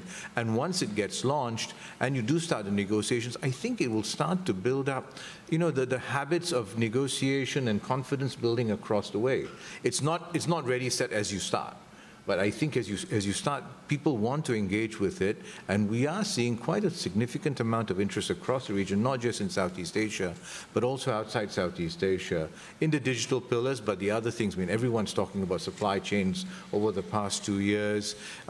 The sort of again, the decarbonization agenda, which is worked into IPEF as well. Again, the PM did speak about that because the region has to deal with the issue of climate change and decarbonization. I know there's a panel tomorrow about that, so I don't want to get ahead of that conversation, but I think it's something that we really also have to understand. And using that digital, the whole decarbonization, there's so much to be done with the region. So I think there's interest. Countries will find that they may be more interested in the energy decarbonization conversation at this stage than they are in the digital stage. But by putting it all there, that flexibility that the administration has brought into the conversation, I think that's very creative. And then we'll see where it goes from there. Yes, you can always say the standards, the offerings are not high enough, the incentives are not good enough, but we're really at that very early stage of the process. I'd see it at the end. How quickly can we get to the end?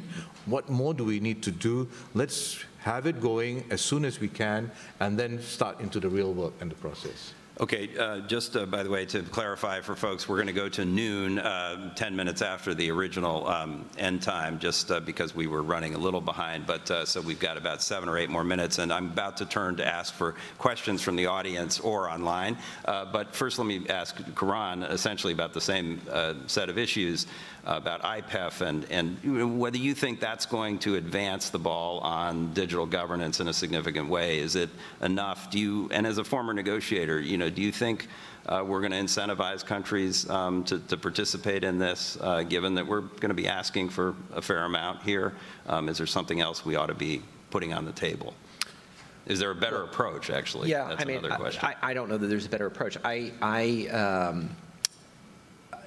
To your question, but is it actually going to kind of do what it needs to do? I guess we'll see. Which is, from my vantage point, having a strong emphasis on real meaningful commitments, particularly in the digital space, I think is going to be absolutely critical. And so coming in with a high level of ambition on that, I think, is key.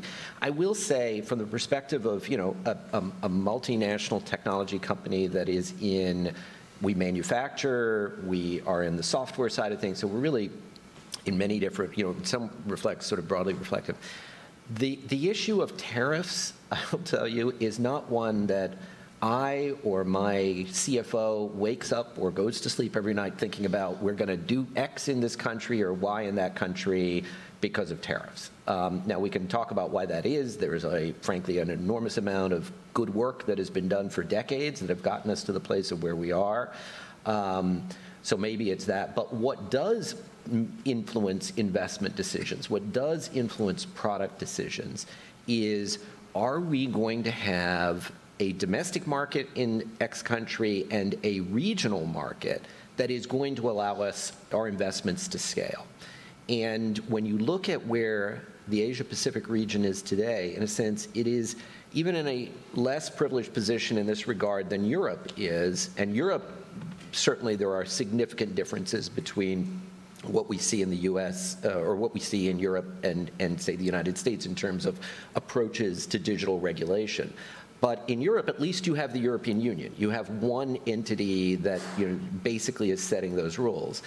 In APAC, you've got, at this point, dozens of countries setting rules of the road, and it will become extremely difficult to make the business case for investing in each individual market if those rules are going to change. So I would say, I would hope that the countries that are potentially thinking about this are seeing it in terms of, if we don't get into this, if we don't participate in the setting of the rules of the road, then they are not going, they will be at best sort of adjacent to the investment decisions that are going to be made by countries, by companies on both sides, both in the United States looking at the region and in the region looking at the United States. So I'll pause there. Okay, excellent. I'm going to invite the audience, if you'd like to ask a question. I know it's a little daunting, but there is a microphone there. Don't be shy. Feel free to step up to the microphone if you want to ask a question. Online, we're also welcoming questions. I saw earlier Doug Palmer from Politico, who's usually here, but online asked about 15 questions, about 13 of which I think got to. He did ask a specific question, since several of you have touched on APEC. Is the plan here to get the IPEF and the digital part of it done by the time the U.S. hosts APEC in the fall of 2023? Is that what we're aiming to do? I think all of these timing questions are really, really difficult. We're looking to launch IPEP as soon as we can, to have early harvests if we can. So we're not designing the timing around each other per se, but I think we hope to have made significant progress by the time that occurs in the next year. Okay. Anybody from the audience want to be brave enough to ask a question? There we go. Yes, sir. Please step up to the microphone, and if you'd identify yourself, and then ask your question. Dave Moss, I'm with Hover Energy, and obviously energy underpins a lot of digital aspects, but it's an increasing challenge, particularly in Singapore. I know they've raised their tariffs 5 times in the past 15 months, and obviously of concern to Google, given your massive operations in data centers. And USTR, I know you promote energy exports. I'm just curious what we can do to help address these challenges that are not just unique to Singapore, but all over the Indo-Pacific. Okay. I don't know whether Ambassador Mirpuri, you want to talk about You're referring to the carbon tax that we have raised. It's not. Well, U.S. LNG powers the majority of your grid, I believe, and those prices keep going up as they do around the world. And in turn, tariffs keep on being raised. Just the average cost of electricity is about 27 cents a kilowatt hour. Singapore does not subsidize energy. And we want whatever energy. I'm not particularly clear what aspect you're speaking about, but we do not subsidize energy. You pay the cost it is. We are helping companies start the energy transition. We want to meet the climate change goals that we have laid out. We have put in place a carbon tax, and we're prepared to work with companies around that. I think that is the adjustment we all have to make. The world that we lived in, that we, sort of cheap energy coming around, Singapore has to import every molecule of energy. We are looking at alternatives. We just came out with a new report called Energy 2050, looking at hydrogen, looking potentially at nuclear. We just have to prepare for that. We're a low-lying island, and we will work with US companies. So many of them are very deeply invested in Singapore, using Singapore for the region, and what they can do in Singapore in terms of that energy transition and decarbonization, they can then scale up in other places. So many of these ideas and innovations, we're prepared to work with them. Data centers are very energy intensive. Then I think it is incumbent on the companies to see how they can do it in a way that uses less energy. Thank you. And I guess the short way to say my question is, how can we help promote investment to bring down overall energy costs that in turn realizes investment in all over the Indo-Pacific? But I mean, you hit it well. Yeah. Thank you. Okay, thanks. Unless anyone else wants to take on the energy digital nexus. Any other questions? If not, I think we have reached the noon hour, but I don't want to deprive anybody who's got a burning question. Okay, I guess not. All right, well. They're so used to typing their questions on the screen. I know. That's true. It may actually be. That's the change we're all getting used to. We're going to have to get used to all of this again. But look, we're just delighted to have had such a terrific discussion with such great panelists. Thank you. Please join me in thanking the 3 guests for being here. And these are definitely conversations we're going to continue at CSIS, and I'm sure with our friends at US-ASEAN Business Council, so stay tuned for more. This is the end for today. We are going to reconvene, Greg tells me, at 8:30 a.m. Eastern Time tomorrow morning.